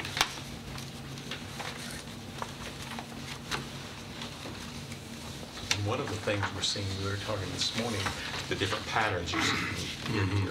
Last year, we saw our growth percentage slowly dropping in the course of the year. This year, we are seeing the opposite. It has been slowly increasing throughout the year. Right. That's one of the questions I was going to ask you. You partially answered it. And maybe you could send us some numbers on that as to when you get them here in May, before our joint meeting, how many actual new students we had for the 2018-19 year, and what that percentage of increase was? 2.68. 2.68. At our most recent, but I don't remember the number. But that was the percentage increase, right? Okay. Yeah, that was at the 7th attendance period. And for you guys that are new, you know, we've had times in the past where it was like 5%, but the base was a lot lower. A lot lower. Right. You know, Yeah. when you're So talking the about numbers are actually that's right, getting bigger. Yeah, it impacts it. If I remember right, it was just a tad over 2% last year. Right. So you're right. That's correct. Yeah. That is correct. It's increasing. Just to once again summarize that the 2 new schools are creating about 47% of our personnel. Additional personnel. Yes, sir. Which leaves the increase at about 4.5, somewhere around 4.5. That's right. Yeah. And our growth this past year was somewhere in the neighborhood of 4%. Was it? Growth. Students? In students, no. They wouldn't. 2.6. 2.6. Yeah. Was it? Yeah. And we're anticipating, this budget includes the anticipation of a similar number for Right, next year. that's correct. Yeah. Hopefully we've got 3% covered. Yeah. All right, and then you'll go with you got your form.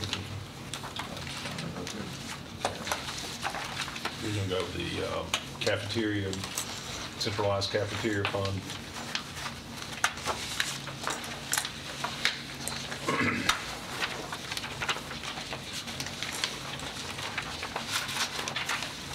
All right, you want to do that, Jeff, talk Yes. about we're increasing and what we Yeah. our lunch prices. This is this is our weird fund.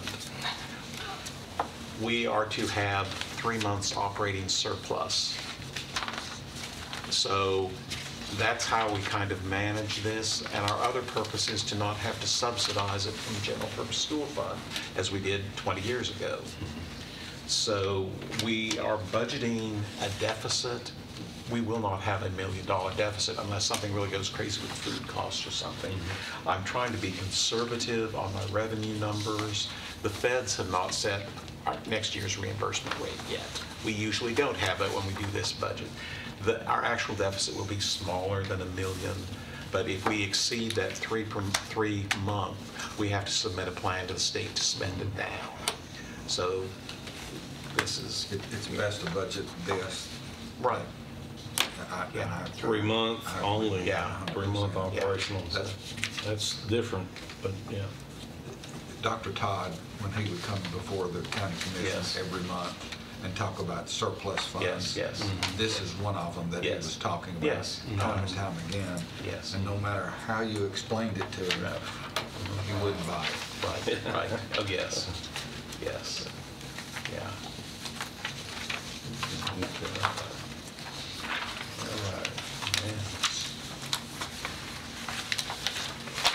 Do you want me to take credit for this one, Mr. Spillmore? Yeah, I just came out to board last. Yeah, I came out to board want you last to take- night Yeah, and go said, ahead. You would this one really needs to be 10 cents. And the board agreed with me. And it was him. And it was me. Which one do you got? Major Of capital? Major Major capital capital. projects. The rightmost column. 4/23/19. Yeah. How long has it been since we've raised that, Jeff? Well, I don't know if we've ever raised it. We have gone, we were sharing it, we weren't sharing it. Our pennies dropped, it was taken back up to 6 cents with a reappraisal. I realize our dollars stayed the same, but it dropped to 4.7 cents. Our backlog is growing. More schools, the schools that were new and built when you and I were first working together are 15 and more years old. They're not young schools anymore, and got some. Yeah, so. Tell me about them, Ms. Cook. There's going to be some questions about wants and needs. Right. That's why we brought Mr. Lee.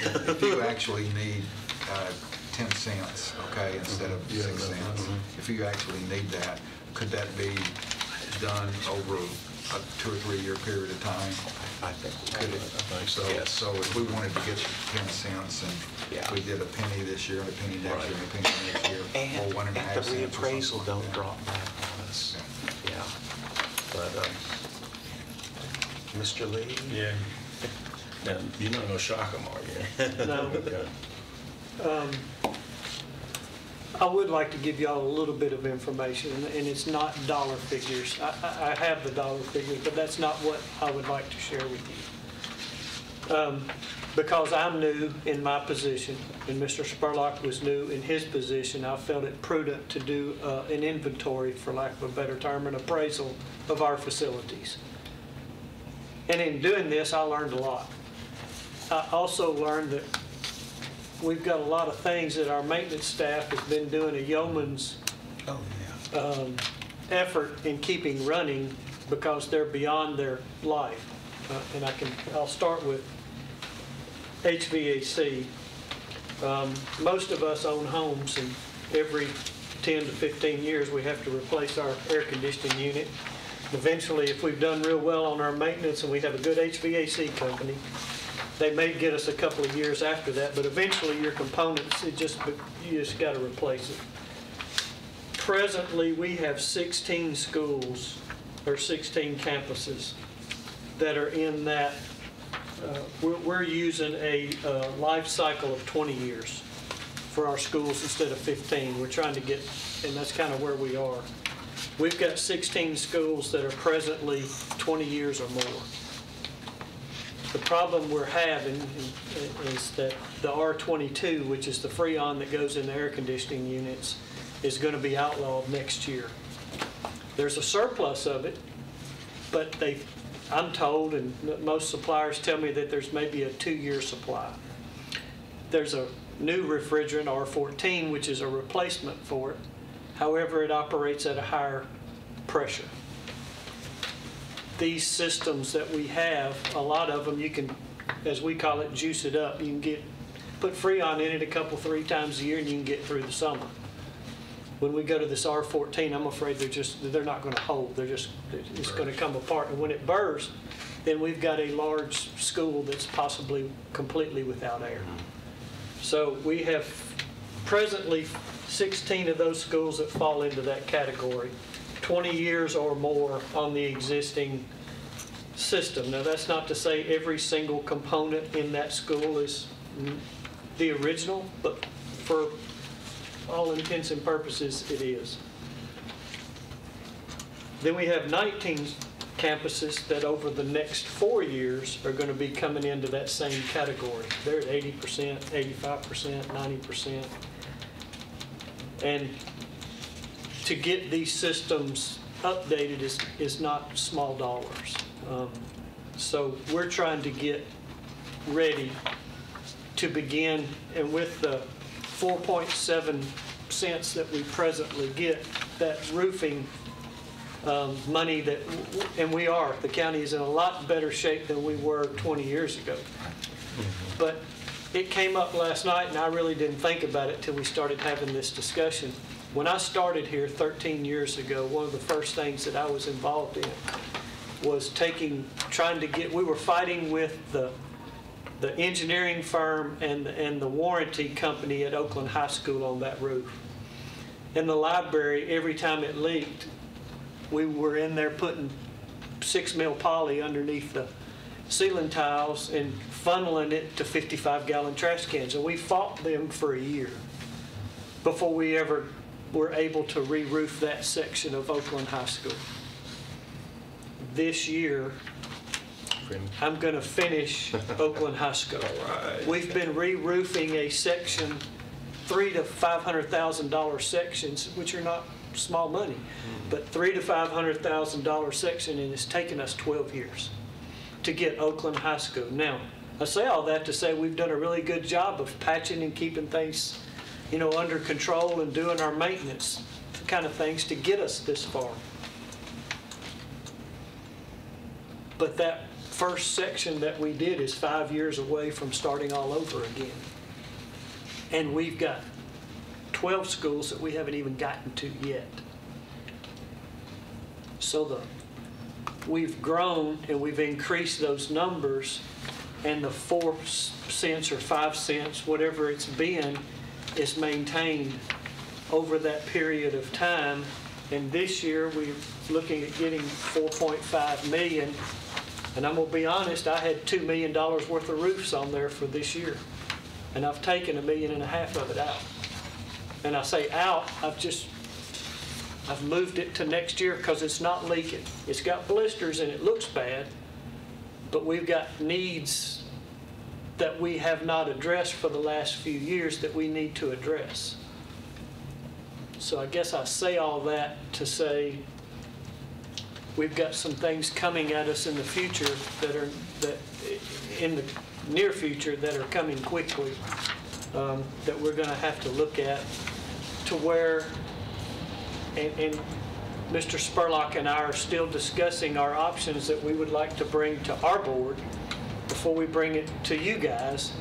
But I wanted to say tonight that we are looking at these long term and how do we get this number up over the next few years. But as we do that, some of these items are going to have to be addressed before we get there. And we don't, now that we've got all of this information, we haven't had the time to completely put our arms around what we would like to come to you as a recommendation on how we attack it. That 5 cents, I believe it was. Yes. How long ago was that, Joe? 0708 with BEP 2.0, Dr. Bullen's suggestion. Yeah. It's worked well for us because you remember the days when, and you do too, Ms. Cook, when any money that was left over from a building project, we would come and be asking the commission, and we were using borrowed funds for re-roofing and and some of that I can see using borrowed money for because these do have a long enough life. But we wanted to get away with it and try to do it from current operating. This is not a level that it lets us do that.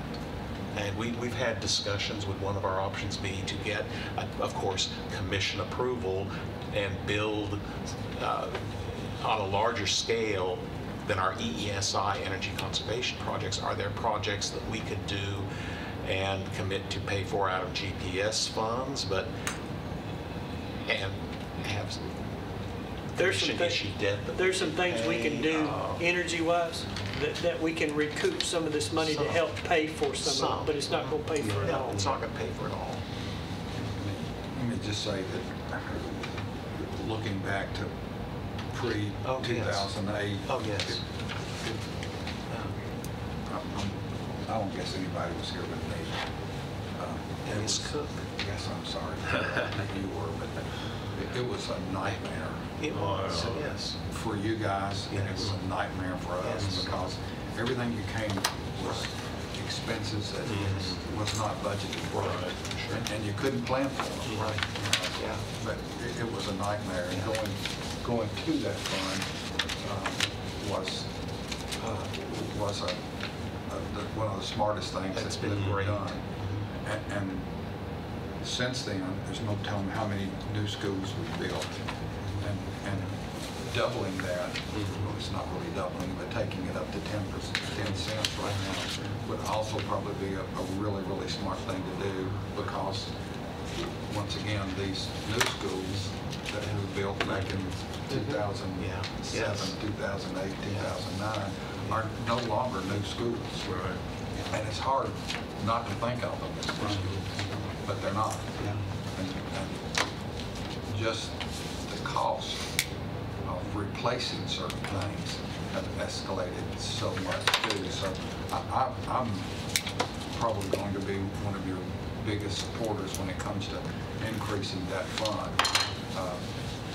But I'll also kind of warn you that would be an easy thing to cut, and one of the dumbest things that we could possibly do is to cut that fund. And it's a fund that it's your guys' problem. It's no longer our problem to deal with how we're going to pay for that, especially when a roof. And I remember Mayor Kettering when he was a commissioner, and I don't know if these are his exact words, but he'll say, "I'll never ever vote to build a new school unless it has some kind of a pitched roof on it. I'm done with flat roofs." And as a result of that, I remember the school board kicking back on that a little bit. Well, it increased our cost, and that was the side that y'all had to absorb. But long term, oh yes, yeah, heck of a lot cheaper. Yeah. Laverne High School, I went in, they had garbage bags over the computers, and the water just pouring in, and the 55-gallon drums are out there. Got into the library, one of the library rooms about. Oh, yes. That's right. Oh, no. I don't know what to tell you, but that 10 cents does not scare me at all, simply because we have so much more to maintain than we did. Plus, just the cost of things has gone up. It scares me to think of what we paid for Blackman High School versus what we paid for Rockville High School. And if we ever get Christiana online, how much that would be. The whole thing is frightening to me. And to talk about a penny here and a penny there to maintain the schools that we built, it just doesn't make any sense to try to squeeze those pennies. So I'm pretty sure that the commission is going to listen to the need to maintain those. And it's once again, large asset. Well, it's the number of schools that we had back then versus the number of schools that we have right now, and versus the number of schools that we have. What we're talking about right now, and still in my lifetime probably, are going to be older schools that are going to need some maintenance done on them. What kills me is that the equipment that we used to get, the heating and air units that we used to get would last over 20 years. But now they made them energy efficient and they last half the time. Yes, true. So I'm not so sure that the energy efficiency is worth the expense of it. But it's a crazy, crazy world, and I'm really on your side when it comes to that. It's crazy, crazy, crazy not to maintain our buildings the way they should be. I remember Dr. Bullen being very forceful in his comments on that, and it was not an attempt to shirk that duty, but it was very painful getting the funding. Well, if you just looked at the money we were spending, we had to come up with in the year, it way exceeded that 4 cents or 5 cents at the time. So it just made financial sense to do that. And if we don't do something along these lines, and I know what you're saying is absolutely positively on target. I know it is. That if we don't do that, all of a sudden a roof is going to start leaking, and we're going to have to come up with the money. So you're going to have to do it. And it's not one of those things that is nice to do. I was talking about a minute ago, these are these things that we absolutely positively have to do, but maintaining those buildings is just really, to me, just not an option, and it doesn't make any sense not to maintain them and prevent problems. And I know your maintenance staff, I know you've got specialists that are air conditioning folks and electrical folks, and I know they do a really good job, and we want to continue those guys and giving them what they need to get the job done. And I know I'm going on, and I apologize for that, but I remember what it was like, and I don't ever want to go there again. We went through that with the jail. If some of you guys remember a couple of years ago, and you know, it's just the same scenario with the schools. And If we want to make this meeting, I'd rather see it rain on an inmate's head than I had one of my grandkids' heads. if we want to make this meeting compete with our public safety meeting last night, we've got another hour. No, he does not. I will speak on behalf of him. He does not. But you're right. I mean, if we don't, when you get a roof leak, roof's the most important part of a structure. When you get a roof leak, you not only have the cost of repairing that roof, you've got the cost of whatever it leaked. Be that carpet on the inside that's soggy right now, the mold that's going to grow, removing that, the electronics, you get rid of a whole bunch of computers. So, you know, really and truly, I mean, of all the repairs, the HVAC, I mean, if you let a building sweat, It's just as bad as a leak. it's just as bad as a leak. You go through that sweat process on a prolonged basis. Yeah, so we've got to maintain the buildings. That's one thing for sure. I mean, you know, no one would go out here and build a $300,000 home and then let the roof leak. It just defies common sense. This kind of information that you put together is the kind of stuff that we would ask for. So to feed us with this kind of stuff makes my job and my decision just a lot more. I've got a longer list. That just that was Jeff's. That's the condensed version. That was Jeff's going, what do you want this year? You better cut off. And Jeff, I've learned a lot this year from Jeff on how this process works, and I'm still learning. And he gets frustrated I want with enough it. to cover 10 cents. We appreciate what you do. But we do want to, you know, keep you appraised, and it's eye-opening for me. And I've been here a while. Not as long as you, but I've been here a while. Anybody else have anything for Mr. Squirrelight? What about Saturday? Are we still on for Saturday, Yes, I was going to right? announce that next. Okay. We've got the Laverne High School, Smyrna High School stadium tours on Saturday. We're going to meet at Laverne at 9 a.m. This has been one of those issues that's been on the capital projects and has been bumped for I don't know how many years, but you know, and as a Smyrna commissioner, you know, and Chair of Health and Ed, I stood toe-to-toe with my people in Smyrna, and I told them I can't fight for, you know, these stadiums when we're trying to build classrooms. You can only say that so many years. You know, I told you all at the last commission meeting, it's a whole lot like a couple trying to plan to have a baby. There's never a good time.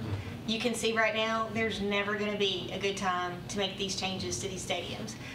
This is a very underserved population that we have at these two schools. All of the Title I schools in Rutherford County, except for one, is in the north end of the county, which means those are the students that are going into these high schools. They don't have the resources or access to the resources to put in turf, so much less to do any kind of a match or matching funds on, you know, things that are needed in these stadiums, these stadium improvements. So it's going to be our responsibility to step up and do it, and it's going to be a tough year to do it. I was here last night when the sheriff presented his budget and his needs. You know, we're trying to take care of our teachers as well. This is that day of reckoning that the more experienced commissioners have been warned about that it's coming, and it's here. And so it's going to be time to make some tough decisions, and I know it's a big ask, but I think it's a deserved one. And so I need you to see in person what the need is. So I hope everyone, especially everybody from Health and Ed, I hope every one of you can be there Saturday morning. 9 o'clock. 9 o'clock. As I said when we talked about it before, I thought we'd already done it. Yeah, I thought the funds were already there. We only funded design. And one of the reasons was when I toured the old Smyrna High School, Bud Rakes came up and put his arms around me and told me I'd better vote for it. Or else. Do I need to have Bud there Saturday? Yeah, Because I'm I've more still than got happy that to have picture. Bud there Saturday. We did come up with funds we did some changes to cover ourselves on some ADA compliant changes in the seating. Yeah. But that's Which all- was, that's which all. was something we had no choice Yeah, yeah. but to do. Had to do. We had to do. We had no to do choice. that. I would like to bring up one thing, Chairman, regarding what we're talking about. I won't be there Saturday, but I went to the tour of the facilities 4 years ago, that's how long we've been talking about it. But one of the things I think I asked at the next, very shortly thereafter, probably the next year or less, part of the problem at Laverne is the fact that some group or some got funds available to build a facility The weight room. in a poor location that created a problem. And I would like assurance, because everyone involved is here, that there are policies in place that will prohibit and prevent that type of thing. Because the facility, I think it is great when a community organization and so on can help with the funding. That is just great. But it needs to be ran through, the principal or someone there doesn't need to have that authority. It needs to be ran through We have maintenance, yes. It goes through engineering. It needs to be ran through safety. all that taken. And the school. We have a new policy now, and if you'd like to see that, Email me the policy. well, you go to our website. It's and- there. And go It's to, there. go to the engineering and construction department, and it says, request for construction. And it's a link, and it's got 30 questions. Yeah. Everything from Title IX implications, all up to safety, everything. I think, the whole thing, because we wouldn't be having the discussion about Laverne had some poor choices not been Can you made. bring me up to date as to, once again, in my mind, we had already funded We only funded those it. projects. We only funded the design. Yeah. We didn't fund any construction. And we did the seating that we had to The do for ADA, the That handicap piece got accessible. funded. So from that perspective, where are we right now and what funds are needed? Bathrooms. Right, and concessions. And concessions. The way these stadiums were designed is, right now, Smyrna, I can speak to that. You have concessions underneath the home bleachers, and which is a dark confined area, and you have the restrooms only on the home side. Right. It's a very small space to maneuver in, and when you've got a large game and a heated game, and our district has changed, and we're not just playing Rutherford County schools any longer. And so the climate of the people coming into these games is different. And so it's something we have to be cognizant of. Is this on the opposite, on the visitor side? For This is- Smyrna, Everything's on the home side. Everything's on home. everything's on the home side right now. But we're wanting to change that. We're wanting to, That's what the design is all about. How much we talking Because about? you gotta walk a long I'm not ways sure I on got the an answer. visitor side. You do. Well, it's a long Fort ways. John right there, they only have one. I know, the amount has gone up on us in the Right, the last 10 or 11 years we've been discussing it. The last number that I saw, we thought it was going to be a few hundred thousand, ended up being like 1.5 feet for each school. That's what Yeah. counts to that my includes the mind. bleachers, though. Okay. That includes the bleachers. That's just not the restrooms and the Yeah. concessions. Can you sort that out for us? Yes, sir. Well, we need an updated bid anyway, because those are old, bad numbers. Well, the last time we bid it was Stewart's Creek High School. That was the last time it was, we actually got a real number, and it was unfunded. Was And- Stewart's Creek High. And so in most all the other schools, what you'll see is you have the restrooms and the concessions in the end zone. So it's a neutral area. Everybody comes up from their side, they conduct their business, they go back to their side. right. And it's a much more visible area, and it's an easier way for SROs to be able to monitor the area and make sure everything is safe. When you think about those schools, what, 40 years old or 30. years old? And 30 years ago, Yeah.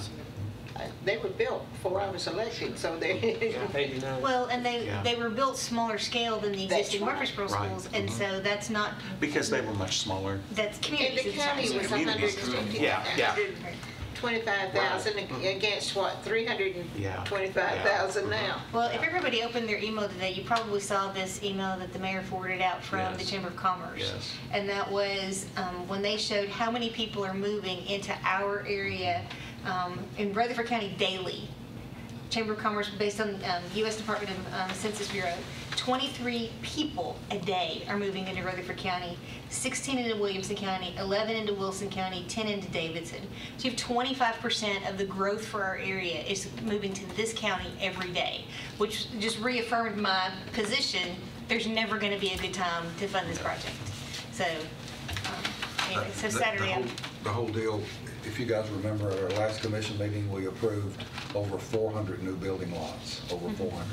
We did at the commission level. The planning commission Yesterday we did. Approved 147 yesterday. Yeah.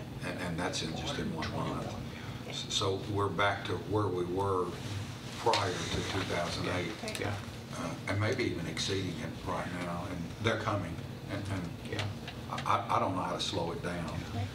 I'm not going on record to say we should slow it down, but it's uncontrolled.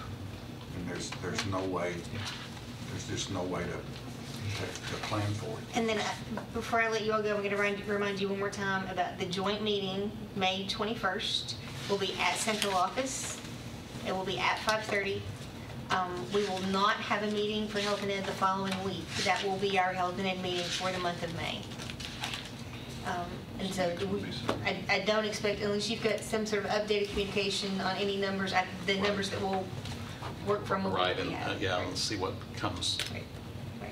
So I just want to remind everybody that we will not be here next month. So do not show up here next month. All right. Thank you all, especially the new folks. I know this is a little baptism by fire going through the first budget process for schools. But keep this in mind too, when you add in the capital projects, this is 75% of every Rutherford County tax dollar is focused through education. So it's a huge responsibility that you have sitting on this committee. So I appreciate you all being able to devote the time and attention to this because it's been a long night. And Mr. Spurlock, Trey, excellent job. First time out of the gate. Jeff, I always expect you to do an excellent job. He's done such a great job, we're going to bring him back next year. I think we should. Can we draft him? Like, I've got the NFL draft on my mind. Let's just draft him and make him some nice. You just got hired, didn't you? That's right. So anyway, if there's no more business, we stand adjourned. Thank you. What's your last name, Jim?